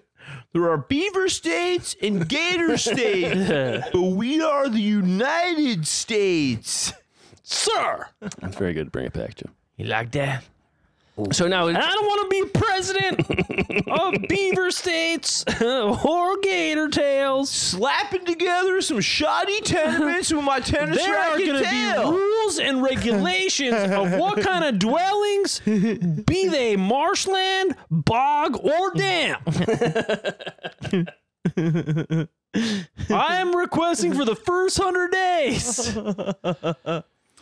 So in early 1865, now Richmond hasn't been taken yet. Petersburg hasn't fallen yet. In early 1865, in February, Richmond is now the news is obvious, but Richmond is doing its best to Richmond basically cancels news. No news is good news here in Richmond. Goodbye. The enemies are at the gates, but we don't talk about that. Save yourselves. They're already dead. And a suit of clothes at that point in the Richmond costs $1,200, which is about $20,000 today, and that's just like fucking garbage suit of clothes. All right. This is inflation. There's nothing. Like, don't buy a suit of clothes when your city's getting sad. Yeah, what do you need a suit for? To get buried in? The Davis dollar ain't worth shit. Yeah, I mean, there's that too. Yeah. I tell you, I might go move down to Beaver Town. I might trade in gator skin. I'm gonna dress up like a gator. Maybe they'll miss me. I got pretty bad teeth. I got bad skin and teeth. Maybe I could just wriggle on by on the ground on my belly like a fucking gator. So now but also their info is, as the Confederacy. As the news dries up the info. Well, no, as the Confederacy is falling apart, the Unionists' info is more actionable. And so they in early 1865 they send word to Grant that Jubal Early has only scattered remnants of assorted commands. So Sheridan shows up and just attacks Early and just defeats him. And then so it's like, now they're making immediate movements based on this because everybody's so scattered. Mm-hmm. They even send word to Grant of like, we heard these paper boys are spying on you for General Lee. Right. Now they're doing counterintelligence. Nice. So April 2nd, 1865, Union forces, now they've encircled Petersburg. Lee knows it's over. He slinks back to Richmond. He encourages Jefferson Davis to abandon the city. And Van Loo's talking to a neighbor of hers, and her neighbor says, and Van Loo's like, Elizabeth is like, hey, don't you want to get your son? And this neighbor is like, I'd rather my son die than the Union take this city. And it's like, our priorities. Okay. Teach their own, I guess. Uh-huh. Well, and, Q sent me. Yes. And so the plan goes into effect. Jefferson Davis flees the city, and then the Confederate soldiers burn it. damn. Because they don't want the Union to take it. So they start burning, places. Their own shit. Yeah. And as they start burning it, the city council has passed a rule saying that all alcohol in the city should be thrown into the gutters because they don't want anybody to get intoxicated. So then the winds pick up some fire and put it into the booze. No. And the rivers are running The gutters in the city We are running. chased the beaver up north. What we did was we liquored up the river, and the gator had the ultimate say. In the south, the gator will rise again against the beaver with his crafted tenement shoddy fucking architecture. But he's all liquored up. Now you see he's liquored up. So he's wriggling this way and that. But he's got the liquid courage. But also the river's on fire. So it kind of is a wash. Yeah. So it wasn't the best move. Now with the benefit of hindsight, which is 2020. It would sit someone have a dozen of other, but you understand, At the time, we're working on dinosaur brain. Yeah, it's a peanut. I'm a simple gator. I'm a simple gator. From the swamp. I'll see you later. On April 3rd, Edward Ripley, a Union soldier, would walk into the city, and his recollection of it was, quote, "The Confederacy, like a wounded wolf, died gnawing on its own body in insensate passion and fury." Insensate is like careless, like not giving a shit. And that's what they did. And the townspeople are like, fuck, I want to eat. Yeah, now my shit's burnt. Well, the townspeople started sacking the city themselves because And they I don't wanted have to any fucking booze. Yeah, and they're also going like, hey, What? we lost and what we're all supposed to kill ourselves or something? eat. Right. Like, Meanwhile, the president is gone. Like, thanks for the help, folks. yeah. So I'm retiring to San Antonio. It's such a like it's the ultimate sore loser thing. Like, Yes. it's not just I'm taking my ball home and going home. It's like I'm lighting the fucking playground on fire. And even my own teammates are gonna burn. And was Jefferson? And it's my playground. And was Jefferson Davis even in favor of that? It was. yeah, I mean, Was he? he's the one who had to sign off on it. trying to speak up in favor of. He's the one who had to sign off on But it. it just seems like one of those. That was the actual plan. That was the plan. Fuck. It was just we. And then need to- Sherman was like, you know what? Good idea. Yeah, it's like we Burning cities down? Perfect. we are so like that. we are so desperate to own slaves. We will destroy our own city for one more day of fighting. We'll get him to rebuild it. And so, the citizens start sacking the city themselves and breaking into stuff. And there's a lot of people who are worried their valuables are going to be stolen. And so they bring him to the Van Loos, being like, hey, can we keep our valuables safe at your place? Sure. Because we don't know if we don't trust the Union soldiers. And right now we probably don't trust anybody else. Yeah. And there's even this moment where Elizabeth is her nephew is also staying with her, and she writes about this moment on April 3rd, when the day after Davis has left, and she writes, "We rose about 5 o'clock. I assume that's a.m. because they don't have the problem I do. I was but half dressed when I happened to glance out the window and saw a large part of the city in flames. I did not stop to dress, but with Sister Eliza ran out of the top of the house. We came down, finished dressing, and then we went to the parlor to see the prisoners. Beds having been made for them there, we had just seated ourselves at the breakfast table when we heard the tune Yankee Doodle. Sister and I ran to the bottom of the guard, and we were overjoyed to see the Yankees marching up Main Street. But I must not forget to mention that the rebels mentioned to set our house on fire." And I believe she means the Confederates, the local Confederates of the neighborhood. Yeah, the rebels. Rebel scum. So the people in the neighborhood see the Union and the place on fire, and they threaten to burn down Elizabeth's house. We'll burn your house down. And so Elizabeth Van Loo goes out on the front porch, and she says, "If you burn down this house, every single house in this neighborhood is going to burn." Because, she had the Union on her side. Yeah. Damn. And I know the Gators. I know the Beavers. I know the Yankee Doodle Dandies, and they all got itchy their trigger finger. and so Grant orders his soldiers to surround the Van Loo house and keep it safe. Wow. Wow. And Grant himself, huh? Yes. And then all these Union soldiers and commanders showed up at the house, and it was like, "Hey, I've heard about you." And there's just like this nonstop party. A few months later, General Grant and his wife show up. And he was a notorious speeder. he liked to drive fast. Yes, he did. Yes, he did. But Wait, he's still- what? In a car? In D.C., no, in a horse. He got wagon. pulled over for speeding. Remember Think that? about cars in the Civil War. Well, it was a horse. coach. He was riding on a horse. He got pulled over for speeding in D.C. Oh yes. Yeah, he radar gunned him. But his wife says that Grant said he must call on Miss Van Loo. She has rendered valuable service to the Union. Damn. And they sat down, and I imagine what a moment that must have been for her. Hope you enjoy gruel, Mr. Grant. It's been a grueling 4 years. It's got calamari in it. I'm a beaver and gator clothing. So My beaver's built a code, Mr. Grant. So somewhere a little bit after this, she records the last part of her Civil War journal, and she's writing of what she feels about slavery and the blacks in the South. After all this time, I think I am now pro-slavery. No, she writes, quote, "They feel." You know, it's the damnedest thing. Yeah, I've had a change of heart after this whole thing, after all this hullabaloo and the burning down of everything. I was like, well, what if we just said yeah?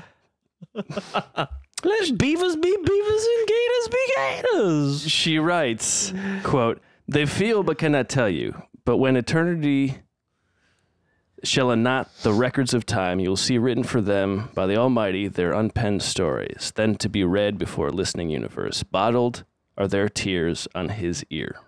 Jesus. And as Varen writes, she seems to say that it's going to be a long time before everybody understands Yeah. what's happened with them. Yeah, I still don't think, I think it's still going to be a long time. Yeah. There's been a misunderstanding. I don't understand. Yes. Yeah. Yes. I do. I'm lying. So after the war, I'm not stupid, I'm just a liar. After the war, she gets political, and she petitions Grant to name her postmaster of the city. She is named postmaster. With that power, she hires black men to be postal workers and integrates her shop. And of course, with Reconstruction canceled by Andrew Johnson, Damn. that falls away. Even though, as noted, one of the postal workers that she hired, a black man, was so loved by the people he delivered mail to that they would throw celebrations for him every now and then. And when he retired, they threw a party for him. Aww. These white citizens. But because she was in Richmond, They bring me Christmas cards every year. because she was in Richmond, and He looks so good in them shorts. and the Confederates took power again, she would become an outcast, and she would not be postmaster for that long. And eventually she became, as she wrote, quote, "I am held in contempt and scorn by the narrow-minded men and women of my city for my loyalty, socially living as utterly alone in the city of my birth as if I spoke a different language." And she would become a recluse and a spinster and a crone or a witch or Wasn't she already? They called her Crazy Daisy or whatever. She was just that lady in the rich house who was Who used Weird. to send the mail. Yeah.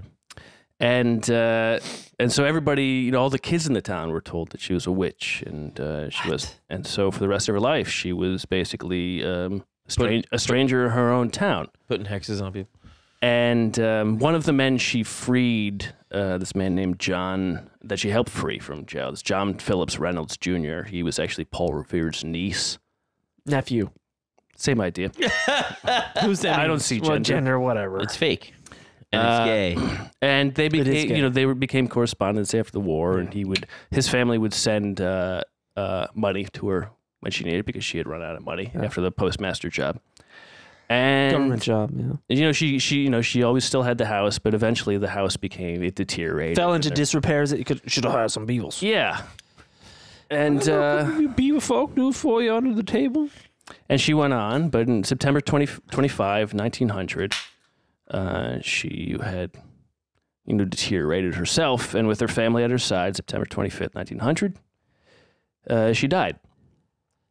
And John Phillips Reynolds Jr. And his family paid for a bronze plaque to be put on her headstone. Hey. A black man. No, Paul Revere's nephew. He's white. Who was White. blickety black. No.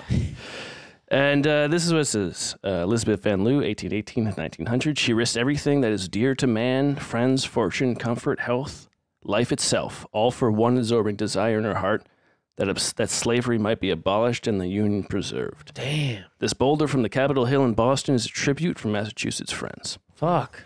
And she was buried there. And in her will... And Massachusetts to Virginia again. Yeah, exactly. So fucking interesting. And in her will, she left John Phillips Reynolds Jr. All of her war papers. And in 1911, he gave these to a man named William Beimer, who was a scholar, apparently. And he writes, with these papers, he writes the first biography of her. But when he writes it, completely misunderstanding everything we've just discussed about how she used the idea of Southern femininity to subvert, to hide in plain sight. He decides to write that she went around town acting like a crazy person. And so she gets the nickname Crazy Bet. And he would write things like she would walk around town constantly knitting. And so everybody in town thought she was crazy, and there's no way she could hide all this stuff because she was crazy. So this is the original. This is the story, that I heard. That you. Oh, this is a crazy. And I was like, lady. oh, this crazy lady is actually this secret. When really, that's not as. That's completely unnecessary because the actual story itself. Yeah. way better. She would chicken dance through the town, acting as a loon. Yeah. Meanwhile, what? No. She would dance her town saying crazy shit like, we're all equal and black people should be free. In essence, yeah. This bitch was off her rocker. Yeah. Crazy. Hysterical. Yeah. Beaver dam structures are not sound safe for anyone. It was really good, Matt. That's really nice. Yeah. Southern Belle, Yankee Spy. Yeah, it's a weird thing. The soft kind of like wielding of power from women. Yeah. Yes. In most eras of history, Even now, where they're not allowed to. Well, I mean, just that's the weapon that they have. Is the disguise. Yes. But it's it's so funny how easy men fall into it. But even just the fucking all that shit. Like I'm reading about the Royals now, and there's always a guy put in charge, and it's always his mom directing everything behind the scenes. Right. I'm talking about like over and over and over and over again, like or his grandmother, or his aunt, or like whatever. Like it happens so much. So what you have to say is women are to blame. No, it's just. No, they have to have a guy. Hey, John said it. And I stand by it. That's right. Matt, that was wonderful. That was really great. Really enjoyed that. You enjoyed it. I enjoyed all of the interludes. I think it I provoked. really liked interrupting. Yes, I enjoyed that too. Provoked a lot of discussion. I think we got to take a long, hard look into,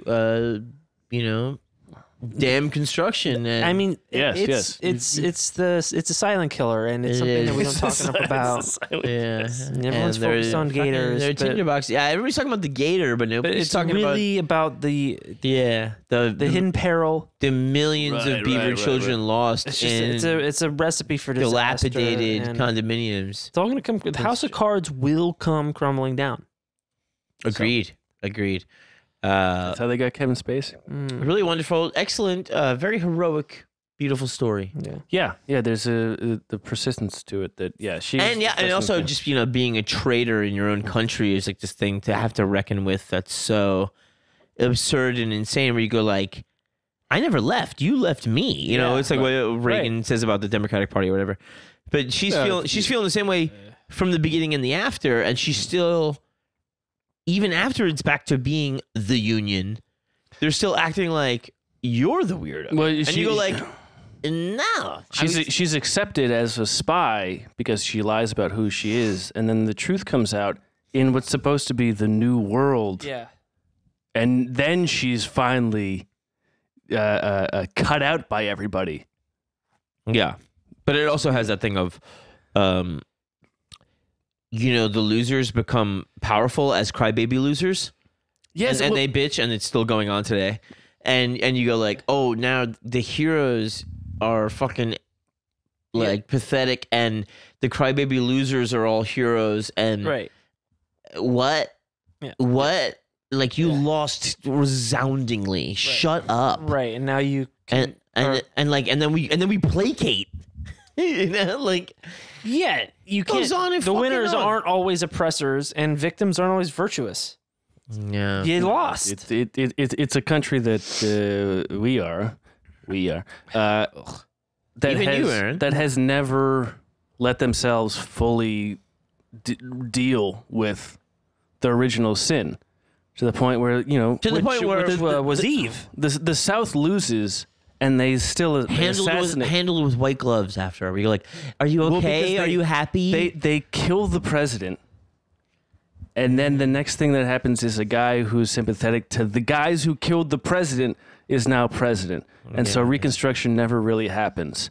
Yeah. And we never really deal with slavery. And then Jim Crow comes in, and we still don't deal with slavery. Yeah. And then LBJ tries to pass voting laws, and we don't deal with that because we're constantly fighting our way, we're clawing this stuff. The Supreme Court says first off, Citizens United, or was it Shelby and Holder? The getting rid of pre-clearance with southern states who have a problem with racism, getting rid of pre-clearance when they changed their voting laws. But also, there's a very highly lost opportunity, and I think you will understand this and agree with this too, is that it's the failed enactment of the Marshall Plan for the South. Yes. And a big part of that is realizing, like, you poor people shouldn't be beholden to these. You all got swindled. Sheldon Adelson level rich people, like Absolutely. insane. You've been tricked to voting against your own interests for years. And not only that, but you deserve an opportunity to have And start wearing some shoes. a good life. Well, you can't. with Now full let's soles. help you afford shoes. Yeah, so you don't get fucking parasites and shit. And we never got that opportunity because they still politicized the glory of being a loser fighting for something that was wrong. Yes. Yeah. And so instead of being able to like educate people and give them opportunities economically and stuff, it's how are you going to turn around ignorant white people without showing them, it's not good jobs don't just belong to people in New York. Right. You should have them too. Of course you should have them too. Yeah. Of course you should have a good paying wage and all that stuff. Mm-hmm. Because if you can, make people super desperate and you go like, oh, well, what your problem is the people beneath you. Yeah. You're like, they'll fall for it. It's been shown time and time again. You're getting angry because someone bought And you can salmon. pay them less. Yeah. Because it's more than zero. Yeah. And you can say, well, at least you're not getting paid zero. Right. The machinations that get people angry because someone on food stamps bought salmon. Yes.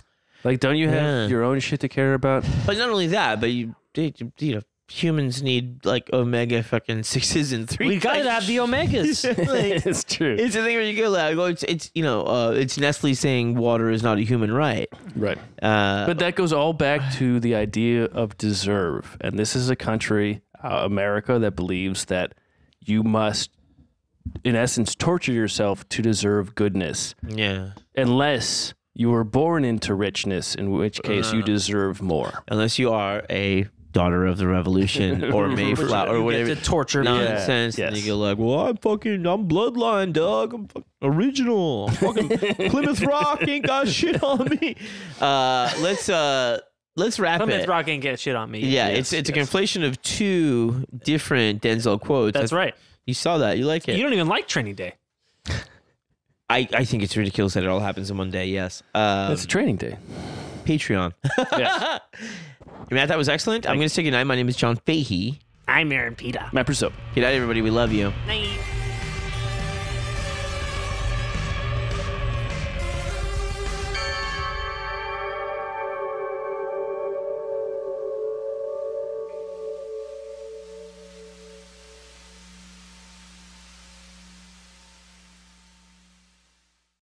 Scarpins Avenue.